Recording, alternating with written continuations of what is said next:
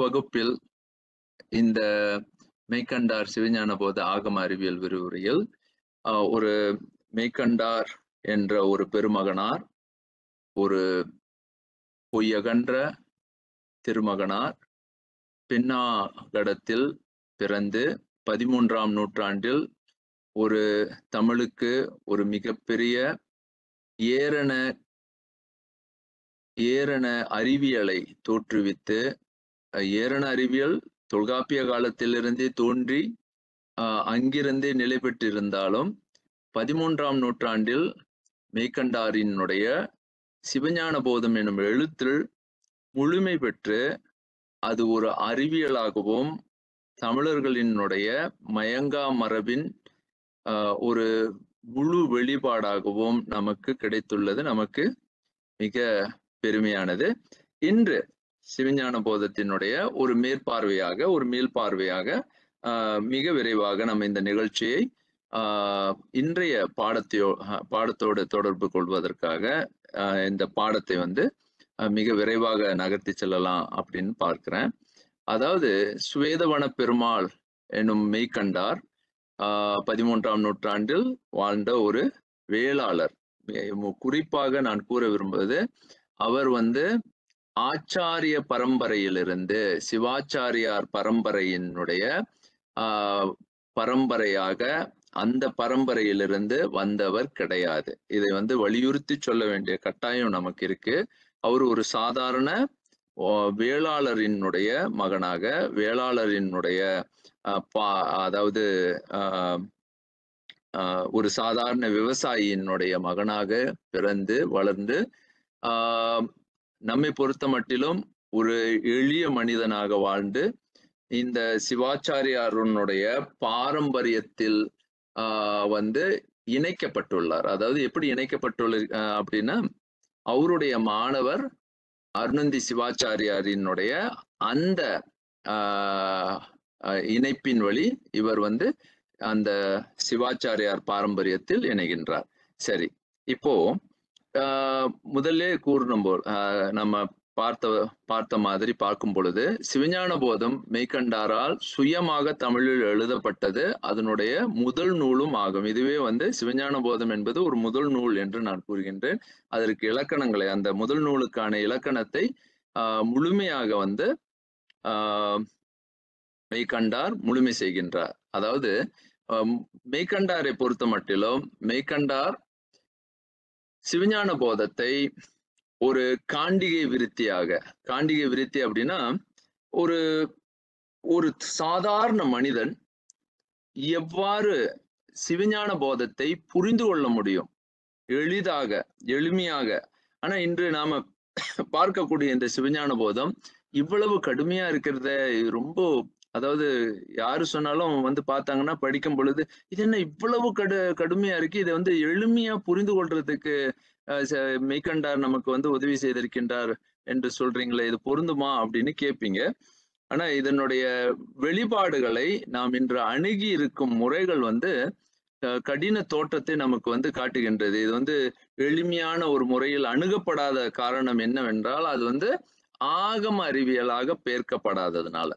இப்ப பின்பு நான் இந்த ஆகம அறிவியலுக்கு இதை கொண்டு செல்லும் பொழுது உங்களுக்கு இதனுடைய தெளிவுகள் வேறு கண்ணோடு நாம காண அந்த திறன் நமக்கு கிடைத்துவிடும்.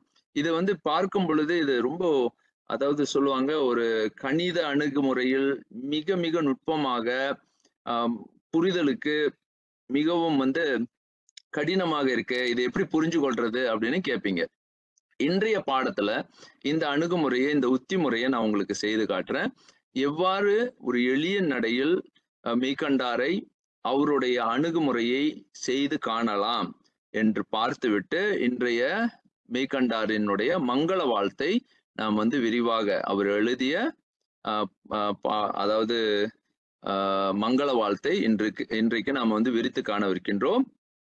மெய்கண்டார் திருவெண்ணை நல்லூரில் தோன்றியிருந்தாலும் அவருடைய குறிப்புகள் அவருடைய மாணவர்களின் வழி, குறிப்பாக அருணந்தி சிவாச்சாரியார் சிவஞான சித்தியார் எழுதிய மாபெரும் சகல ஆகம பண்டிதர்னு சொல்லுவாங்க. அவரை பொறுத்த மட்டிலும் அவர் மிகச்சிறந்த பண்டிதராக அக்காலத்தில் வாழ்ந்த ஒரு மிகச்சிறந்த பண்டிதர் என்று எல்லோராலும் அறியப்பட்டிருக்கின்றது. அவரினுடைய அவரின் குறிப்புகள் மெய்கண்டா தேவன் என்று அருணந்தியே சொல்லுவார். அருணந்தி வந்து தோன்றி நன்னியுள் புகுந்து மிக மிக என்ன சொல்லுவாங்க, ஒரு மிக உயர்நிலையில் சிவஞான போதத்தை எழுதிய மெய்கண்டாரை அருணந்தி போற்றி தன்னுடைய சென்னியில், அதாவது தன்னுடைய தலையில் வைத்து காணக்கூடிய ஒரு சிவபெருமானினுடைய உலக படைப்பு, அதாவது உலகில் நடக்கக்கூடிய அந்த ஒரு பெருமகனார், நடந்து செல்லும் அந்த பெருமகனார் ஒரு சிவனின் வடிவாகவே பார்ப்பார். நீங்க அது இருபா இருபகத்தை படிக்கும் பொழுது உங்களுக்கு தெரியும். இப்படியும் இவர் வந்து ஒரு சாதாரணமான ஒரு மனிதர் அல்ல, ஒரு மாபெரும் இறை அருள் பெற்ற, இறை பேறு பெற்ற ஒரு மெய்கண்டாரை நான் காண்கின்றேன் என்று அருணந்தி சிவாச்சாரியார் பல இடங்களில் தன்னை வந்து அந்த இருபா இருபக்தியில சொல்லிக்கிட்டே போவாரு. அதற்கும் மேல அவருடைய அதற்கு ஈடாக மெய்கண்டாரை பற்றிய குறிப்புகள் கல்வெட்டில் பதிவு செய்யப்பட்டிருக்கின்றது. ஆனா அவருடைய வாழ்க்கை குறிப்புகள் முழுமையாக, அவருடைய வாழ்க்கை குறிப்புகள் எங்கேயும் முழுமையாக ஆதாரங்களோடு, சான்றுகளோடு கிடைக்கப்பெறவில்லை. அதை நம்ம நல்லா தெளிவா புரிஞ்சுக்கணும். மெய்கண்டாரை பற்றிய தகவல்கள், அதாவது இன்றைய இருக்கக்கூடிய தகவல்கள் உறுதிப்படுத்த இயலாத, அதாவது அருணந்தி சிவாச்சாரியார், அவருடைய மாணவர் அடுத்தது திருவதிகை மணவாசகம் கடந்தார், இவர்கள் இருவரை தவிர, நேரடி மாணவர்களாகிய இந்த இருவரை தவிர நேரடியாக நமக்கு கிடைக்கக்கூடிய கல்வெட்டு இன்கிரிப்ஷன், இதுதான் நமக்கு இப்ப இன்றைக்கு சான்றாக இருக்கின்றது. இந்த சான்றுகளை வைத்துதான் முதலில் வந்து மெய்கண்டார் என்பவர் ஏறக்குறைய 13ஆம் நூற்றாண்டில் முதல் நூற்றாண்டு, அதாவது முதல் நூற்றாண்டில் அந்த ஏறக்குறைய இங்க வந்து கணிப்பு இருக்கு, 1232 என்று கணித்திருக்கின்றார்கள். இன்னும் அதனுடைய முழுமை பெறாமை இருக்கின்றதுனால அந்த கணிப்பை வந்து அப்படியே வைத்து, ஆனா எல்லா இடங்கள்லயும் அவரை வந்து ஒரு 13ஆம் நூற்றாண்டில் வாழ்ந்த ஒரு மிகப்பெரிய பெருமகனார் என்று இன்று வந்து மெய் நிறுத்தி சொல்கின்றார்கள். சரி, இவருடைய மாணவர்கள் இருவர், அருணந்தி சிவாச்சாரியார், அடுத்தது திருவதிகை மணவாசகம் கடந்தார். இருவரும் வந்து மிக மிக நுட்பமான நூல்களை எழுதியவர்கள். பிறகு நமக்கு காலம் கிடைக்குமானால் இவர்களின் நூல்களையும் நாம் விரிவாக காண்போம். அடுத்தது முன்பு போன வாரம் நாம் கண்டது போல தொல்காப்பியர் எழுதியது தொல்காப்பிய காண்டிக மரபு. இதுதான் மிக மிக முக்கியமானது. தொல்காப்பிய காண்டிகை மரபு, விருத்தி மரபுன்னு சொல்லுவாங்க. விருத்தினா தொல்காப்பியம் எழுதிய அந்த உண்மை இலக்கணத்தை விருத்தியாக, அதை விரித்து தொப்பார், இப்படி இந்த உலகம் எப்படி இயங்குகிறது அப்படின்னு. இதுல என்ன இந்த வார்த்தை காண்டிகை அப்படின்னு மீண்டும் மீண்டும் வலியுறுத்தி சொல்லும் பொழுது உங்கள பல பேருக்கு என்ன இவர் காண்டிகை காண்டிகைன்னு ஏதோ சொல்றாரு அப்படின்னு. காண்டிகை என்பது காண செய்வது. உலகத்தை நீங்க பார்க்கிறீங்க, உலகம் உங்களுக்கு தோன்றி வெளிப்பட்டு நிற்கின்றது. அந்த வெளிப்பட்டு நிற்கக்கூடிய உண்மை எப்படி இருக்கின்றது என்றால் அது ஒரு நூலாக, ஒரு நீங்க படிக்கக்கூடிய ஒரு நூலாக, ஒரு புத்தகமாக உங்க கையில இருக்கு. அது வந்து உங்க கண்களுக்கு நூலாக மாற்றி அது காட்டக்கூடிய அந்த உண்மைகளை காணுகின்ற திறன். இப்ப நமக்கு என்னன்னா, எல்லோருக்கும் கண்கள் இருக்கின்றது. ஆனா அந்த கண்கள் நாம் பார்க்கக்கூடிய மறைபொருளாக இருக்கக்கூடிய மறை உண்மைகளை நமக்கு எடுத்து விளக்கவில்லை. அதுதான் கரப்பின்றி. அந்த காண்டிகைக்கு தொல்காப்பியர் இலக்கணம் கொடுக்கும் பொழுது அது வந்து கரப்பின்றி முடிவது. அவ்வளவு அழகாக சொல்லுவாரு. அது கரப்பின்றி காட்டணும், அதாவது மறைவு இருக்கக்கூடாது, அது மறைவில்லாம எடுத்து காட்டணும். அப்ப பாத்தீங்க அப்படின்னு சொன்னா எப்போடிட்டிக் சர்டனிட்டி, அது வந்து என்ன சொல்லுவாங்கன்னாக்கா டெமான்ஸ்ட்ரேஷன். அது டெமான்ஸ்ட்ரேஷன் அப்படின்னு ஆங்கிலத்துல சொல்லுவாங்க. அதை வந்து பார்க்கக்கூடியணும், உங்க கண்களுக்கு சொல்லக்கூடியணும். அப்போ இப்படிப்பட்ட ஒரு மரபை தாங்கியுள்ள நமது எழுத்துக்கள், அதாவது மெய்கண்டாரினுடைய எழுத்துக்கள் நிச்சயமாக மிக, அதாவது ஒளிவுகளை, அதாவது மறைந்திருக்கக்கூடிய உண்மைகளை வெளிப்படுத்தக்கூடிய அந்த முறை எப்படிப்பட்ட முறையாக இருக்க வேண்டும் என்று நம்ம பார்த்தோமானால் அது நிச்சயமாக நம் புரிதலை, நமது இயல்பினை அதாவது நமது ஆகம நிலையை, அதாவது ஒரு உயிர் எதுவாக ஆக வேண்டும், எப்படி ஆக வேண்டும், எப்படி இருக்க வேண்டும் அப்படின்னு சொல்லி அந்த உள்ளியல் முறை அப்படின்னு சொல்லுவாங்க. இதெல்லாம் கொஞ்சம் அந்த டெக்னிக்கல் டேர்ம், கலைச்சொற்கள். இந்த கலைச்சொற்கள் உங்களை வந்து முதல்ல கொஞ்சம் அப்படி இது என்னமோ சொல்றாங்க, ஆனா என்ன அப்படின்னு புரியலையே, அது என்ன உள்ளியல்னு சொல்றாங்க, அடுத்தது காண்டிகைன்னு சொல்றோம். மரபுக்கு நான் முதல்ல இலக்கணம் சொல்லிட்டேன். ஆனா இப்ப இது என்ன அப்படின்னா, நம்ம இப்ப கொஞ்சம் கொஞ்சமா இதை விளக்க உங்களுக்கு அந்த புரிதல் தானாகவே ஏற்பட்டுரும். பிறகு இந்த காண்டிகையினுடைய அடிப்படையில பார்க்கும் பொழுது தொல்காப்பியத்தினுடைய காண்டிகை மரபாக, அதிலும் திருக்குறளினுடைய அந்த கடுகை திரித்த அப்படின்னு சொல்லுவாங்க, அவை சொல்லுவாங்க. அதற்கும் கடுகுனா அவ்வளவு சின்னது, அதை அப்படியே திரித்து அப்படியே ஒரு கடல் போல விரிக்கக்கூடிய ஒரு நூலாக எப்படி திருக்குறள் அமைந்ததோ அது போல மிக மிக குறைவான சொற்களை கொண்டு, எழுத்துக்களை கொண்டு 12 சூத்திரங்களில் தன்னுடைய உண்மையை வெளிப்படுத்திய ஞான அதாவது ஞான கனலாக தொல்காப்பியத்தினுடைய விருத்தியின் அடிப்படையில் மெய்கண்டார் தமது இந்த சிவஞான போதத்தை உருவாக்கி இருப்பார். அதற்கான சில அடிப்படைகளையும் நான் இங்க விளக்கியிருந்தேன் போன வாரம். அவர் வந்து செய்திருக்க முறை, விட்டகல் வின்றி விரிவொடு பொருந்தி சுட்டிய சூத்திரம் முடித்தற் பொருட்டா ஏது நடையினும் எழுத்து காட்டினும் மேவாங்கமைத்த மேனெரித்ததுவே. அவ்வளவு அந்த கொன்சைஸ் சொல்லுவோம், மிக மிக எக்ஸாக்ட்லி ப்ரிசைஸ் அண்ட் கொன்சைஸ்ன்னு ஆங்கிலத்தில் சொல்லுவாங்க. அந்த மாதிரி சூத்திரங்களை அமைத்து ஒரு கணித நடையில் மிக மிக நுட்பமாக அமைக்கப்பட்ட ஒரு முறை. அதுவும் அதாவது எப்போடெட்டிக் சீயிங் த்ரூ டெமான்ஸ்ட்ரேஷன் அப்படின்னு நான் அந்த தொல்காப்பிய காண்டிகைக்கு அவர் முறை அமைத்திருக்கின்ற முறையை நம்ம பார்க்க போறோம். அடுத்தது இது வந்து முற்றிலும் ஹெர்மனோடிக் சயின்ஸ், இதை பற்றிய விளக்கமும் கொடுத்திருந்தேன் போன முறை. எது ஹெர்மனோடிக் சயின்ஸ், அதாவது நூலிய அறிவியல்னா என்ன அப்படின்றது மிக மிக எளிமையாக சொல்லியிருந்தேன். ஆனா இது வந்து நிச்சயமாக இப்ப நான் கூறக்கூடிய இதற்கெல்லாம் ஆழமான இலக்கணங்கள் உண்டு. இது விரிக்க மிக மிக இந்த பாடம் வந்து மிக பெரிய பாடமாக விரிந்து விடுமோ அப்படின்ற அந்த அந்த ஒரு அச்சத்துலதான் வந்து இதை வந்து குறைவாக ஒரு முடிந்த அளவுக்கு உங்க புரிதலுக்கு ஏற்ப இது வந்து சொல்ல முயல்கின்றேன். அதாவது உங்க அறிவுல எதெல்லாம் படுதோ அதை நூலாக மாற்ற முடியும். இதுதான் முக்கியமான அந்த கருத்து. இதுதான் வந்து நூலியல் முறை. அதாவது உலகத்துல இப்ப ஒரு உதாரணத்திற்கு அப்படியே கண்கள்ல பாக்குறோம், அங்கே வந்து ஒரு எறும்பு ஊர்ந்து செல்கின்றது. அந்த எறும்பு ஊர்ந்து செல்லும் பொழுது அந்த எறும்பின் வாழ்க்கையை ஒரு நூலாக அப்ப அந்த நூலாக இப்ப இது வந்து ஒரு நேஷனல் ஜியோகிராபி மாதிரி அப்படியே கண்களை வந்து ஒரு படமாக, ஒரு டாக்குமெண்ட்ரியாக மாத்துறது, அப்படியே நூலாக மாற்றக்கூடிய திறமையை நாம் வந்து வளர்த்து கொள்ள வேண்டும் என்பது தமிழர் மரபு. இது அன்றிருந்தே நம்ம வந்து தொல்காப்பிய மரபே அதுதான். இது வந்து லோகநாதன் வந்து உலகனார் அவர்கள் அழிவில் உண்மையில் அறிவிற்படுவது அனைத்தும் அது ஒரு நூலாக மாற்றுகின்ற திறமையை நாம் கற்றுக்கொள்ள வேண்டும். பிறகு நான் இதனுடைய அதுதான் மரபு, அந்த மரபியல் அப்படின்னு தொல்காப்பியர் சொல்லுவார். பொருளை இரட்டுருவீர் காட்டி அகத்தே. அந்த பொருள் எப்படி இருக்கும் அப்படின்னா பாத்தீங்கன்னா 2 நிலையில இருக்கும். அதாவது காரண காரியம். வெளியில வந்து காஸ்ட் அண்ட் எஃபெக்ட். அதாவது எப்படி இருக்கும்னா முதல்ல காரியமா தெரியும், அந்த காரியத்துக்கு பின்னால ஒரு காரணம் இருக்கும்.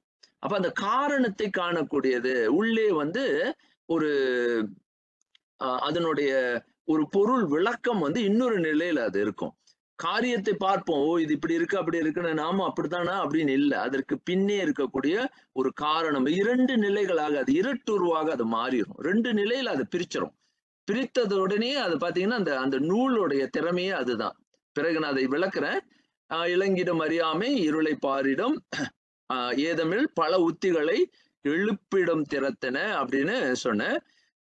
அது போல அடுத்த இதுல வந்து இதைதான் நம்ம வந்து ஆழமா புரிந்து கொள்ளணும். இதை வந்து எப்படி வந்து மெய்கண்டார் விளக்குறாருன்னு நம்ம பார்க்க போறோம். காணப்படுவதெல்லாம் காட்டப்படுவதாக. நாம பார்க்கக்கூடிய கண்களுக்கு தெரியக்கூடியது அனைத்தும் இறைவன் மொழிகின்ற மொழி. இறைவன் மொழிகின்ற மொழி. இறைவன் நம்மோடு மொழிகின்றான், பேசுகின்றார். அப்ப இயற்கை வந்து நம்மோடு பேசும் என்ற அந்த கருத்தை வந்து நம்ம உள்ளார்ந்த முறையில உணரணும். காணப்படுவதெல்லாம் காட்டப்படுவதாக. காட்டுவித்தால் ஆரூர், ஆட்டுவித்தால் ஆரொருவர் ஆடாதாருன்னு சொல்ற மாதிரி, காட்டுவித்தால் ஆரொருவர் காணாதாருன்னு சொல்றாங்க. எனக்கு காட்டுனாதான் நீ பார்க்க முடியும். உன்னால நீ என்ன நினைத்தாலும் உன்னால காண முடியாது. என்னன்னா காட்டப்படலைன்னா. அப்ப அதுதான் பாருங்க, உலகத்துல எது எது நமக்கு பார்க்கப்பட வேண்டுமோ அப்ப இதைத்தான் நம்ம வந்து உள்ளியமா பிறகு வந்து இதைத்தான் ஆகமிக் சயின்ஸா மாத்த போறோம், ஆகம அறிவியலா மாத்த போறோம். அதாவது எப்படி எதுக்காக இவை காட்டப்படுகின்றன, உலகத்தில் ஏன் இப்படி எனக்கு காட்டப்படுகின்றது, நான் ஏன் இதை இப்படி பார்க்கின்றேன் என்ற அந்த கண்களை வந்து எப்படி வளர்ப்பது, காட்டப்படுகின்றது அவ்வாறு பிழை என்று காணுகின்றான் உண்மை எனும் உணர்வு உதிக்கும் என்பது. இது அழிவில் உண்மை லோகனார், அதாவது உலகனார் சொல்லிய இந்த கருத்தை சுமீரிய காலத்துல எப்படி சொல்லியிருக்காங்கன்றது பிறகு பார்க்க போறோம். ஆனா அழகான ஒரு மிக அருமையான பதிவு, மிக அருமையான பதிவு. அடுத்தது சிவஞான போதம் என்றால் என்ன? இன்றைய பாடத்தை போன முறை நாம் விட்டு சென்ற இந்த பாடம் தான் நமக்கு இன்றைக்கு மிக மிக முக்கியமான பாடம். இந்த பாடத்துல இந்த கேள்விய பதில், இதற்கு பதில் தெரியாம நம்ம இன்றைக்கு வந்து சிவஞான போதத்தினுடைய மங்கள வாழ்த்தை தொடுவது, அதாவது அதை விளக்குவது முழுமை பெறாது என்ற எனக்கு தோணுது. அதாவது சிவஞான போதம் என்ற தலைப்பை எதற்காக வந்து மெய்கண்டார் தந்திருக்கின்றார் அப்படின்றத முதல்ல பார்க்கணும். மெய்கண்டாருடைய ஒவ்வொரு சிந்தனையும் அவருடைய ஆள் சிந்தனையை வந்து பாராட்டாமல் இருக்க முடியாது. இதுக்கு நீங்க பாப்பீங்க. இதோடைய விளக்கத்தை புரிந்து கொண்டதோட உங்களுக்கு தெரிஞ்சிடும் சிவஞான போதம் என்ற அந்த தலைப்பே என்ன தலைப்பு அப்படின்னு. சிவஞானத்தை ஒரு போதமாக கல்வியாக நமக்கு தருவதுதான் சிவஞான போதம் என்ற பொதுவில் பொது நிலையில் புரிந்து கொள்ளக்கூடிய ஒவ்வொருவரும் சொல்லக்கூடிய பதிலாக அது அமையும். ஆனா இங்க வந்து நம்ம என்ன பார்க்கிறோம் அப்படின்றது, இங்க அந்த இந்த அளாவியையும் போட்டுடுறேன், ஏன்னா அளாவியில பார்த்தேன்னா எனக்கு தெரியும் நீங்க என்ன கருத்துக்கள் பதிவு பண்றீங்க அப்படின்னு. சரி, இங்க நாம பார்க்கக்கூடிய சிவஞான போதம் என்றால் என்ன என்ற கேள்வி கேட்டு இப்போ இதுதான் தன்னையே ஆய்வு செய்கின்ற முறையாக மாற்றும். இதுதான் வந்து ஆகம முறைன்னு நம்ம சொல்றோம். அதாவது இது உள்ளியல் முறை. இது எப்படி வந்து மெய்கண்டார் செய்யறார் அப்படின்னு நம்ம பார்க்க போறோம். ஆனா அதுக்கு முன்பாக ஒரு எடுத்துக்காட்டாக, ஒரு சான்றாக இதனுடைய உள்ளியம், அந்த சொல் வந்து உள்ளியம்னா உள்பொருள். இப்ப எது உள்பொருள் அப்படின்னு முதல்ல கேட்கிறேன். எதெல்லாம் இருக்கு அப்படின்னு கேட்டா, நீங்க உங்க கண்ணுக்கு தெரிகின்ற எல்லா பொருளையும் சொல்லுவீங்க. இதோ பாருங்க, இங்க என் கண்ணுக்கு வந்து இது தெரியுது, மலை தெரியுது, ஒரு மரம் தெரியுது, ஒரு செடி தெரியுது, ஒரு கொடி தெரியுது அப்படின்னு நீங்க உங்க கண்களுக்கு தெரியறதெல்லாம் சொல்லுவீங்க. ஆனா ஒரு உண்மையை நாம புரிந்து கொள்ளணும். இருப்பது எது கண்ணில் பட்டாலும், ஆனா உண்மையிலே இருப்பது என்ன? நான் இருக்கின்றேன். அதுதான் முதல்ல முக்கியம். நான் இருப்பதால் அது பிறகு அதை எப்படி சொல்றாரு பாருங்க, மெய்கண்டார் சொல்லுவார், ரொம்ப அருமையா இருக்கும். இது எப்படி இதனுடைய தோற்றம் இருக்கின்றதுன்னு பார்க்க போறோம். நான் இருப்பதுதான் முதல்ல உண்மை. நான் இல்லைன்னா மற்ற எதுவும் இருப்பதோ இருக்கின்றதோ அது எப்பொழுதும் இருக்குமோ அதை பற்றிய கவலை எனக்கு இல்லை. முதல்ல நான் இருக்கின்றேன், அதுதான் உண்மை. அப்போ இங்க பார்த்தீங்கன்னா இந்த கேள்வியை தான் நான் முதல்ல கேட்கிறேன். இந்த கேள்விக்கு நீங்க நன்றாக புரிந்து கொண்டு இதனை தெளிந்து இந்த கேள்வியில் இருந்துதான் அத்தனை உண்மைகளையும் பிரித்து இன்னும் ஆழமாக அதனுடைய உள்ளியல் பார்க்க போறோம். உள்ளியல்னா இருக்கின்றதனுடைய உண்மை. அப்ப எல்லாம் வல்ல இறைவன் இருக்கின்றார் அப்படின்னு நீங்க முதல்ல ஏற்றுக்கொள்ளணும்ன்ற கருத்து கிடையாதுங்க. முதல்ல அந்த கருத்தை முதல்ல ஏற்றுக்கொள்ளுவேன், நான் வந்து எல்லாம் வல்ல இறைவன் ஏற்றுக்கொள்ள மாட்டேன். அப்ப நாத்திகம் பேசலாம், இங்க நாத்திகமும் பேசலாம். ஆனா இப்ப என்ன, முதல்ல இந்த கருத்தை முதல்ல எல்லாம் வல்ல இறைவன் படைப்பு, எதற்காக இதை நம்ம எல்லாம் வல்ல இறைவன் படைப்புன்னு ஏற்றுக்கொள்றோம். அந்த கருத்தை முதல்ல ஏற்றுக்கொள்றோம். இது வந்து மெய்கண்டாருடைய அணுகுமுறை கிடையாது. ஆனா நான் என்ன செய்யறேன்னா முதல்ல உங்களை ஏற்றுக்கொள்ள சொல்றேன். ஏன்னா அதனாலதான் இங்க அந்த ஒரு வார்த்தையை நினைச்சிருக்கேன், நாத்திகம் கடந்து. நம்ம நாத்திகத்தை முதல்ல கடந்துடுறோம். அப்ப எல்லாம் வல்ல இறைவன் இருக்கின்றார் என்ற அந்த கருத்தை முதல்ல ஏற்றுக்கொள்றோம். உள்ளார்ந்த முறையில ஏற்றுக்கொண்டு அடுத்த கேள்வி, நான் இப்பொழுது இங்கே என்ன செய்து கொண்டிருக்கின்றேன்னு ஒரு சாதாரண ஒரு கேட்கிறான். அப்ப நான் என்ன இங்க பண்ணிட்டு இருக்கேன்? இது ஒவ்வொரு நாளும் ஒவ்வொரு மனிதனும் அது அவனுடைய வாழ்க்கை பயணத்துல ஒவ்வொரு நாளும் எழுந்து நான் கேட்கக்கூடிய கேள்வி இதுதான். என்ன கேள்வி கேட்கிறோம்? நான் என்ன பண்ணிட்டு இருக்கேங்க, நான் என்ன செய்யறேன், காலையில எழுந்திரிச்சோட நான் என்ன பண்ணணும் அப்படின்னு அந்த கேள்வியை கேட்கும் பொழுது அவன் உள்ளத்துல ரெண்டு, அதாவது ஒன்று புறம், அதாவது இருட்டுறவு, இருட்டு உருள நிக்குது. ஒன்று வெளிக்கேள்வி, இன்னொன்னு ஆழ்நிலை கேள்வி. புறக்கேள்வி என்ன கேள்வி கேட்கிறோம் அப்படின்னா, நான் இன்னைக்கு இந்த வேலை செய்யறேன், இந்த வேலை இதெல்லாம் எதுக்காக செய்கிறேன் அப்படின்ற ஒரு கேள்வி. இது வந்து காரியங்களை காட்டுது. காரணத்தை நம்ம உள்ள பாக்குறோம். ஐயா, நான் இங்க பிறந்து இங்க என்னதான் பண்ணிட்டு இருக்கேன், அந்த பிறப்பு, அந்த பிறப்பினுடைய அந்த கேள்வியை நான் அந்த ஆழ்நிலையில கேட்கிறேன். அப்ப இந்த கேள்வியை வந்து இன்றைக்கு வந்து இளையோர்கள் பலர், இதுல வந்து நாத்திகரையும் எடுத்துக்குவோம், நாத்திகம் பேசுபவர்கள், பேசாதவர்கள், இளையோர்கள், குறிப்பாக அறிவியலை தேடிக்கொண்டிருக்கும், மனசுல எதையோ ஓயாது தேடிக்கொண்டே இருக்கின்றார்கள். இன்றைய பாத்தீங்கன்னா மனிதர்கள், அதாவது எப்படின்னா ஒரு ஒரு அழகைன்னு சொல்லுவாங்க, பேய் போல அப்படியே தேடுறாங்க. என்ன வேணும்னு அவங்களுக்கு தெரியல, ஏதோ ஒரு தேடல் இருக்கு. அதுதான் உலகம் வந்து எதையோ தேடுது. எதை தேடுகின்றது, எதற்காக தேடுகின்றது அப்படின்னு கேட்கும் பொழுது அங்கதான் வந்து சமயம் என்ற அந்த இது வந்து அவங்களுக்கு ஒரு பதிலாக அமைகின்றது. ஆனால் சமயம் என்ன சொல்கின்றது அப்படின்ற இந்த முறையில பார்க்கும் பொழுது, நான் இறைவன் சொல்கின்றால் நீ கேட்க வேண்டும் அப்படின்ற ஒரு அணுகுமுறை, உத்தி முறையை இங்க கையாளுறாங்க. அதாவது இது இறைவன் கொடுத்த நூல். இந்த கேள்வி, அந்த கொடுத்த நூலை அவர் கூறியிருக்கும் அத்தனை வாசகங்களையும், அவர் சொல்லி இருக்கக்கூடிய அத்தனை உண்மைகளையும் நீ ஏற்றுக்கொள் அப்படின்னு சொல்றாங்க. ஆனா அந்த அணுகுமுறையை தகர்த்தெறியும் மரபாக நமது மயங்கா மரபு வெளிப்பட்டு என்ன சொல்றாங்க அப்படின்னா, எப்பொருள் எத்தன்மையதாயினும் அப்படின்ற கருத்துக்கு வந்துட்டாங்க. அப்பொருள் மெய்ப்பொருள் உன்னால காண முடியும், எப்பொருள் யார் யார் யார் சொன்னாலும் என்ன, அதனுடைய மெய்ப்பொருளை காண முடியும் என்ற ஒரு இன்னொரு புது மரபையே உலகத்துக்கு கத்துக் கொடுக்குறாங்க. ஏன்னா இந்த மயங்கா மரபு என்ன சொல்லுதுன்னா, நீங்க வந்து ஏற்றுக்கொள் அப்படின்ற சொல்லக்கூடிய அந்த வார்த்தைக்கு பதிலாக நீ வந்து மெய்ப்பொருள் காண முடியும் அப்படின்னா என்ன ஒரு உண்மையை இங்க வைத்து அவங்க புரிந்து இந்த விஷயத்த சொல்றாங்க பாருங்க. எல்லோரும் சொல்றாங்க ஏற்றுக்கொள்ளுங்கள், நம்ம மரபு சொல்லுது ஏற்றுக்கொள்ள வேண்டிய கட்டாயம் இல்லை, மெய்ப்பொருளை காண முடியும். அப்படின்னா என்ன அர்த்தம்? தற்பரம் என்ற அந்த தற்புறம் உன் உள்ளே இருக்கின்றது. தற்பரம் காணுதல் அப்படின்னு திருமூலர் சொல்வார். ஐயா, உன் உள்ளுக்கே இறைவன் இருக்கின்றான், அப்ப அவன் உனக்கு உண்மையை உணர்த்தி விடுவான் அப்படின்ற கருத்து. அதுதான், அதை நோக்கிதான் இப்ப போறோம். இங்க வந்து பிறர் ஒரு நூலை சார்ந்து உன் உண்மை இருக்க வேண்டும், ஒருவர் சொல்லிய கருத்தை நீ ஏற்று போக வேண்டும், அப்படி இல்ல. உன் உள்ளேயே இறைவன் இருந்து உன்னது கண்களாக உனது பார்வையை பார்வையோடு பார்வையாக இருந்து உனக்கு உனது உண்மையினை சொல்லி கொடுக்க முடியும், கற்றுத்தர முடியும் என்ற அந்த மரபு தான். இந்த மரபு வந்து சாதாரண மரபு இல்ல. இப்ப இருக்கக்கூடிய இந்த சயின்டிபிக் வேர்ல்டுக்கு, இந்த ரேஷனல்னு சொல்லக்கூடிய ரேஷனல் வேர்ல்டுக்கு அதையும் கடந்து மீ, அது சொல்லுவாங்க, மீ இயல்பு, மீ இயற்கை, அந்த அந்த மெட்டாபிசிக்கல், அந்த உலகத்தையே உன்னால புரிந்து கொள்ளக்கூடிய அந்த ஆற்றலை தரும். இந்த ஆற்றல் தான் வந்து உள்ளிருந்து தற்பரத்தின் உண்மையை, உன் உள்ளத்திலேயே இறைவன் இருப்பான், அந்த உண்மையை நீ காண முடியும் அப்படின்னு சொல்றதுக்கு இந்த பகுதியை நீங்க பார்க்கணும். இங்க என்ன பண்றோம் அப்படின்றத நல்லா புரிந்து கொள்ளுங்க. நான் இப்பொழுது இங்க என்ன செய்து கொண்டிருக்கேன் கேட்கும் பொழுது, இப்போ உள்ள குழந்தைகளோ இல்ல இளையோர்களோ ஒரே பதில்ல முடிச்சிடுவாங்க. இதுல வந்து இந்த கேள்வியில ஒரு ஆழமான பொருள் உணர்வு இருக்கு. அதாவது இதுல பொருள் தன்மை இருக்கு. என்ன பொருள் தன்மை இருக்குன்றது அப்படின்னு பாத்தீங்கன்னா, எல்லாம் வல்ல கடவுள்னு நீங்க சொல்றீங்க. இது எல்லாருகிட்டையும் இருக்கக்கூடிய கேள்வி. எல்லாம் வல்ல கடவுள் இருக்கிறார் அப்படின்னு சொல்றீங்க. அப்ப எனக்கு ஏன் இவ்வளவு கஷ்டம்? இதுதான். இந்த கேள்விக்கு புத்தம், சமணம், இது எல்லாமே என்னன்னா, இந்த கேள்விக்கு எங்களுக்கு சரியான பதில் கிடைக்காததால் இறைவன் தேவையில்லை அப்படின்னு இறைவனையே தள்ளி வச்சாங்க. இதுக்கெல்லாம் எவ்வளவு அழகாக பதில் சொல்றாரு பாருங்க. பிறகு எப்படி சொல்ல போறோம், எப்படி இதை புரிந்து கொள்ள வேண்டும் அப்படின்ற ஒரு அணுகுமுறையை தான் முதல் அந்த சிவஞான போதம் என்ற வார்த்தையை நமக்கு விளக்கும்.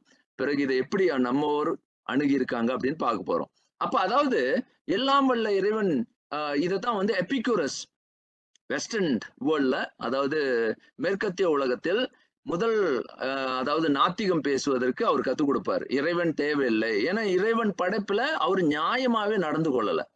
ஏன் நியாயமா நடந்து கொள்ளல? சரியான நீதியோட நீதி நெறியின்றி நடந்து கொள்கின்றார், ஏன்னா கஷ்டங்கள் இருக்கு. இந்த கஷ்டத்தை எப்படி விளக்குறது? அவருடைய அந்த ஈவல் அப்படின்னு சொல்லுவாரு. அதாவது செயல்கள், அதாவது நெறியற்ற செயல்களை பார்க்கின்றேன் அப்படின்னுவாரு. அப்படின்னா என்ன அர்த்தம்னா, இந்த உலகத்தை பாருங்க எப்படி என்னை அழிக்குது, என்னை எப்படிலாம் வன்மைகள், வன்மங்கள் அப்படியே நிறைய இருக்கு. இப்படிப்பட்ட வன்மம் நிறைந்த உலகத்துல எங்க இறைவன் இருக்கின்றான்னு நீங்க பேசிட்டு இருக்கீங்களே, இதுல என்ன நியாயம் இருக்கு அப்படின்னு கேக்குறாரு. இதெல்லாம் நாத்திக பேச்சு. பிறகு நம்ம பார்ப்போம் இதை எப்படி புரிந்து கொள்றது. ஏன் இந்த சரி, அப்ப இந்த கேள்விக்கு, முதல் கேள்விக்கு எல்லா குழந்தைகளுக்கும் இந்த மாதிரியான கருத்துக்கள் ஊடுருவும் பொழுது அவங்களுக்கு பதில் நீங்க வந்து என்ன சொன்னாலும் இந்த பதிலுக்கு அவங்களுடைய எந்த பதிலும் அவங்கள அதாவது மனநிலையில் அவங்கள வந்து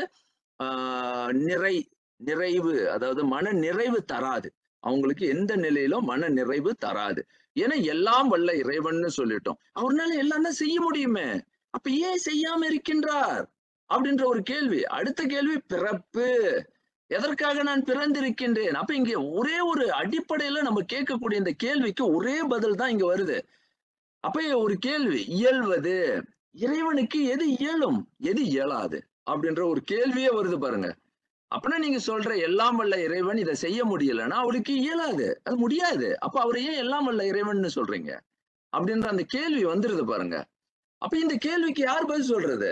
இன்று வரைக்கும் ஒழுங்கான, அதாவது ஒரு முறையான பதில் இல்லாததுனாலதான் நாத்திகம் தலை தூக்கி ஆடுது. அப்ப இதுக்கு வந்து நாத்திகம் ஏன் தலை தூக்கி ஆடுதுன்னா, உங்க இறைவன் எல்லாம் வல்ல இறைவன் சொல்றீங்க, இதை கூட செய்ய முடியலன்னா அப்புறம் அவர் என்ன இறைவன் அப்படின்னு கேள்வி கேட்பாங்க. அப்ப இங்க இந்த கேள்வியை வந்து நன்றாக கவனமாக அணுக வேண்டிய ஒரு கடப்பாடு நமக்கு இருக்கு. ஏன்னா இதை புரிந்து கொள்ளணும். இயல்வது, அப்ப இந்த கேள்வியில இப்படியும் ஒரு கேள்வியாக அது மாறுது. இதை நன்றாக புரிந்து கொள்ளுங்க. இறைவனால் இயல்வது அப்படின்னு இல்ல, முதல்ல டு பி ஏபிள் டு, இந்த கேள்வியே வந்து எது இயலும் எது இயலாதுன்ற அந்த கேள்வியை தான் பேசுறோம். அப்ப நான் சொல்றேன் இயலும் அப்படின்னு சொல்றேன். இங்க எங்களுடைய இறைவன் எல்லாம் வல்ல இறைவன் அப்படின்ற ஒரு கருத்து வந்ததுன்னா நான் இங்க என்ன பண்றேன்? அடுத்த கேள்வி உடனடியா கேட்கணும். நான் இப்ப இங்க என்ன பண்ணணும்? இறைவனால் எல்லாம் முடியும்னு நீங்க சொன்னீங்கன்னா, எல்லாம் வந்து இறைவனால் செய்ய முடியும்னு நீங்க சொன்னீங்கன்னா, அப்ப நான் என்ன கேட்கிறேன்? அது எதுவாக இருந்தாலும், நீங்க சொல்ல போற ஆணவ மலமா இருக்கட்டும், நீங்க என்ன வேணாலும் சொல்லிக்கங்க. அப்ப அந்த நீங்க என்ன கருத்தை வேணாலும் முன்வைங்க. அப்போ அதை நீக்க முடியாத இறைவன், அந்த கேள்வி பாருங்க, அதை நீக்க முடியாத இறைவன் எப்படி வந்து ஒரு எல்லாம் வல்ல ஒரு இறைவனாக இருக்க முடியும் அப்படின்னு ஒரே பதில்ல உங்களை மீண்டும் மீண்டும் பிடித்துக் கொள்வார்கள். அப்ப நமக்கு பதில் கிடையாத போல நம்ம பார்த்துட்டு இருப்போம். இப்ப இதுதான் வந்து இந்த கேள்வி வந்து நன்றாக கவனமாக அணுக வேண்டும் அப்படின்னு நான் சொல்றேன். அப்போ இங்க வந்து இறைவனால் இயல்வது, இன்னொரு பொருளையும் இங்க நல்லா வலியுறுத்தி சொல்லிட்டு போறேன். ஏன்னா இந்த இந்த சிந்தனை வந்து நம்ம உள்ளத்துல இருக்கணும். அப்ப இங்க மெய்கண்டார் என்ன பண்றாரு, தொல்காப்பியர் என்ன பண்றாரு, தன்னையே ஆய்வு பொருளாக மாற்றும் திறனை நமக்கு கற்றுக் கொடுக்குறாங்க. முதல்ல நீ என்ன பண்ணணும், இந்த மாதிரி ஒரு கேள்வி வரும் பொழுது நீ உன்னையே ஆய்வு பொருளாக, இதுதான் வந்து பாத்தீங்கன்னாக்கா சுய பிரமாணம். அதாவது பிரமாணம் அப்படின்னா தன்னையே ஒரு ஆய்வு பொருளாக மாற்றுகின்ற திறமையை முதல்ல கொடுக்குறாரு. அப்ப இறைவனால் இயல்வது என்ன அப்படின்னு நம்ம முதல்ல கேட்கிறோம். அப்ப நம்ம ஒரு திருப்பி திருப்பி மீண்டும் சொல்றோம், நம்மளுடைய கருத்து என்ன சொல்றோம், இறைவனால் எல்லாம் ஆகக்கூடியது என்ன அப்படின்னு ஒரு கருத்தை மீண்டும் மீண்டும் சொல்றோம். எல்லாம் வல்லமை மிக்கவர் அப்படின்னா எதை அடிப்படையாக வைத்து காட்டுறோம்? உலகத்தை பார், உன்னை சுற்றி இருப்பதை பார். சரி, எல்லாமே புரியுது. இவ்வளவு தரக்கூடிய இறைவன், இவ்வளவு படைப்புகளை தரக்கூடிய இறைவன், எல்லாம் வல்லமை பெற்ற அந்த இறைவன் ஏன், திருப்பி மீண்டும் மீண்டும் அதே கேள்வி, ஏன் என்னை படைக்க வேண்டும்?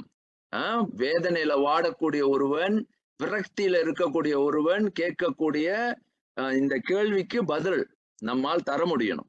அப்ப நீங்க வந்து காரணம் வந்து இல்ல, ஆணவ மலம் என்ற கருத்தெல்லாம் இங்க எடுபடாது.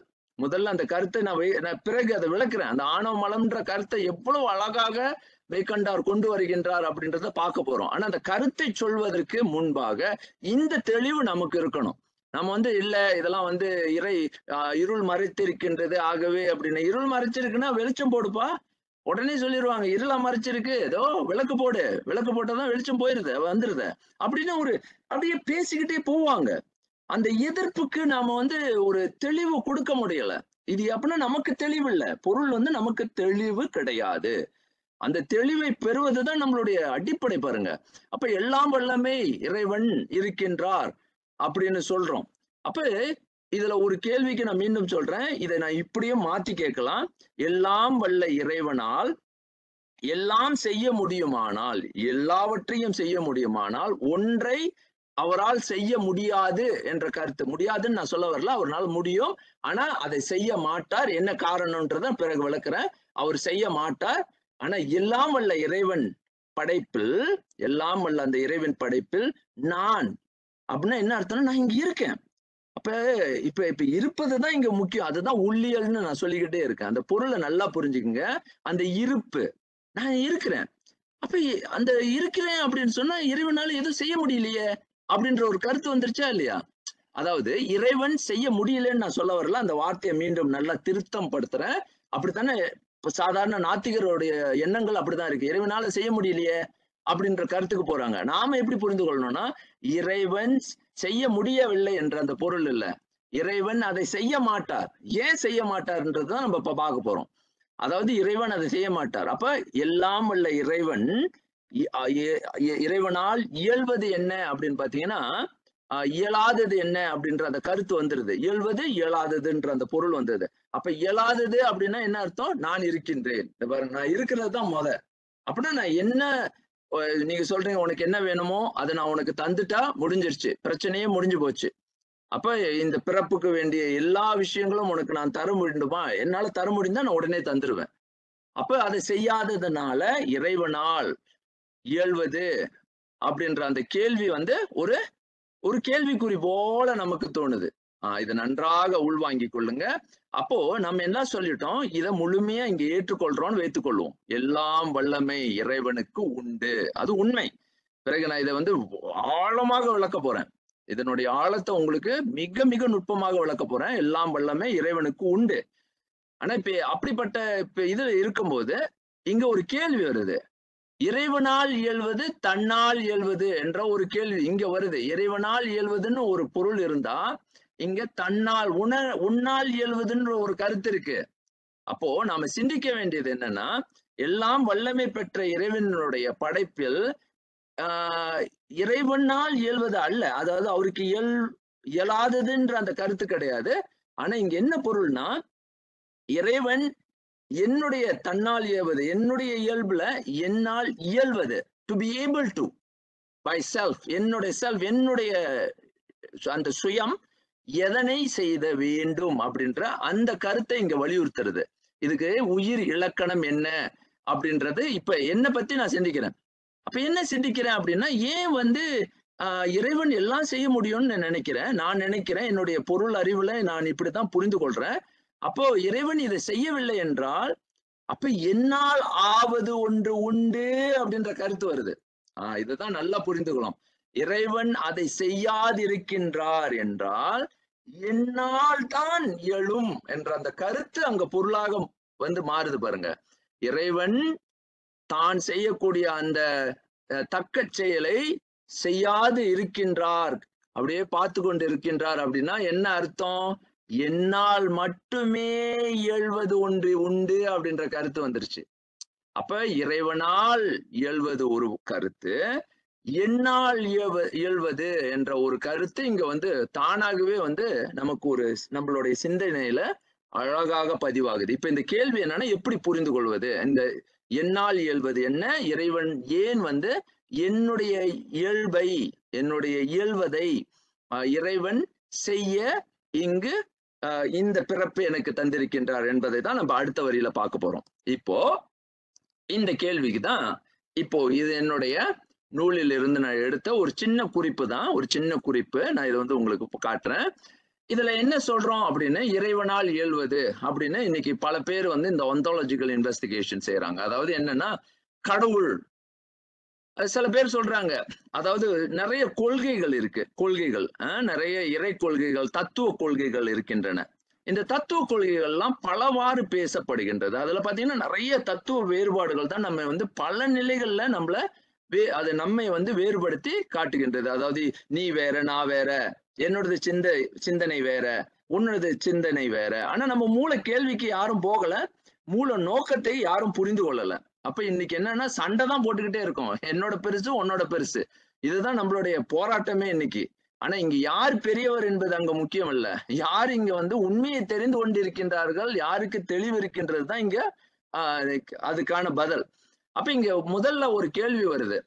கடவுள் வந்து ஒரு சின்ன கருத்து பாக்குறான், ஒருத்தன் சொல்றான், கடவுள் என்னை படைச்சிருக்காருப்பா அப்படின்னு. கடவுள் உயிர்களை, இந்த வார்த்தையை நன்றாக கவனிங்க, ஒரு காலத்துல தோற்றுவிக்க காரணம் என்ன அப்படின்னு அவங்களே நினைச்சுக்கிறாங்க. என்ன வந்து கடவுள் தான் படைச்சாரு அப்படின்ற ஒரு கருத்தை அவங்களே நினைச்சுக்கிறாங்க. நான் ஒரு உயிர் அப்படின்னு சொன்னா என்னுடைய உயிர் வந்து இறைவனால் படைக்கப்பட்டது அப்படின்ற கருத்தை அவங்களே முன் மொழிஞ்சுக்கிறாங்க.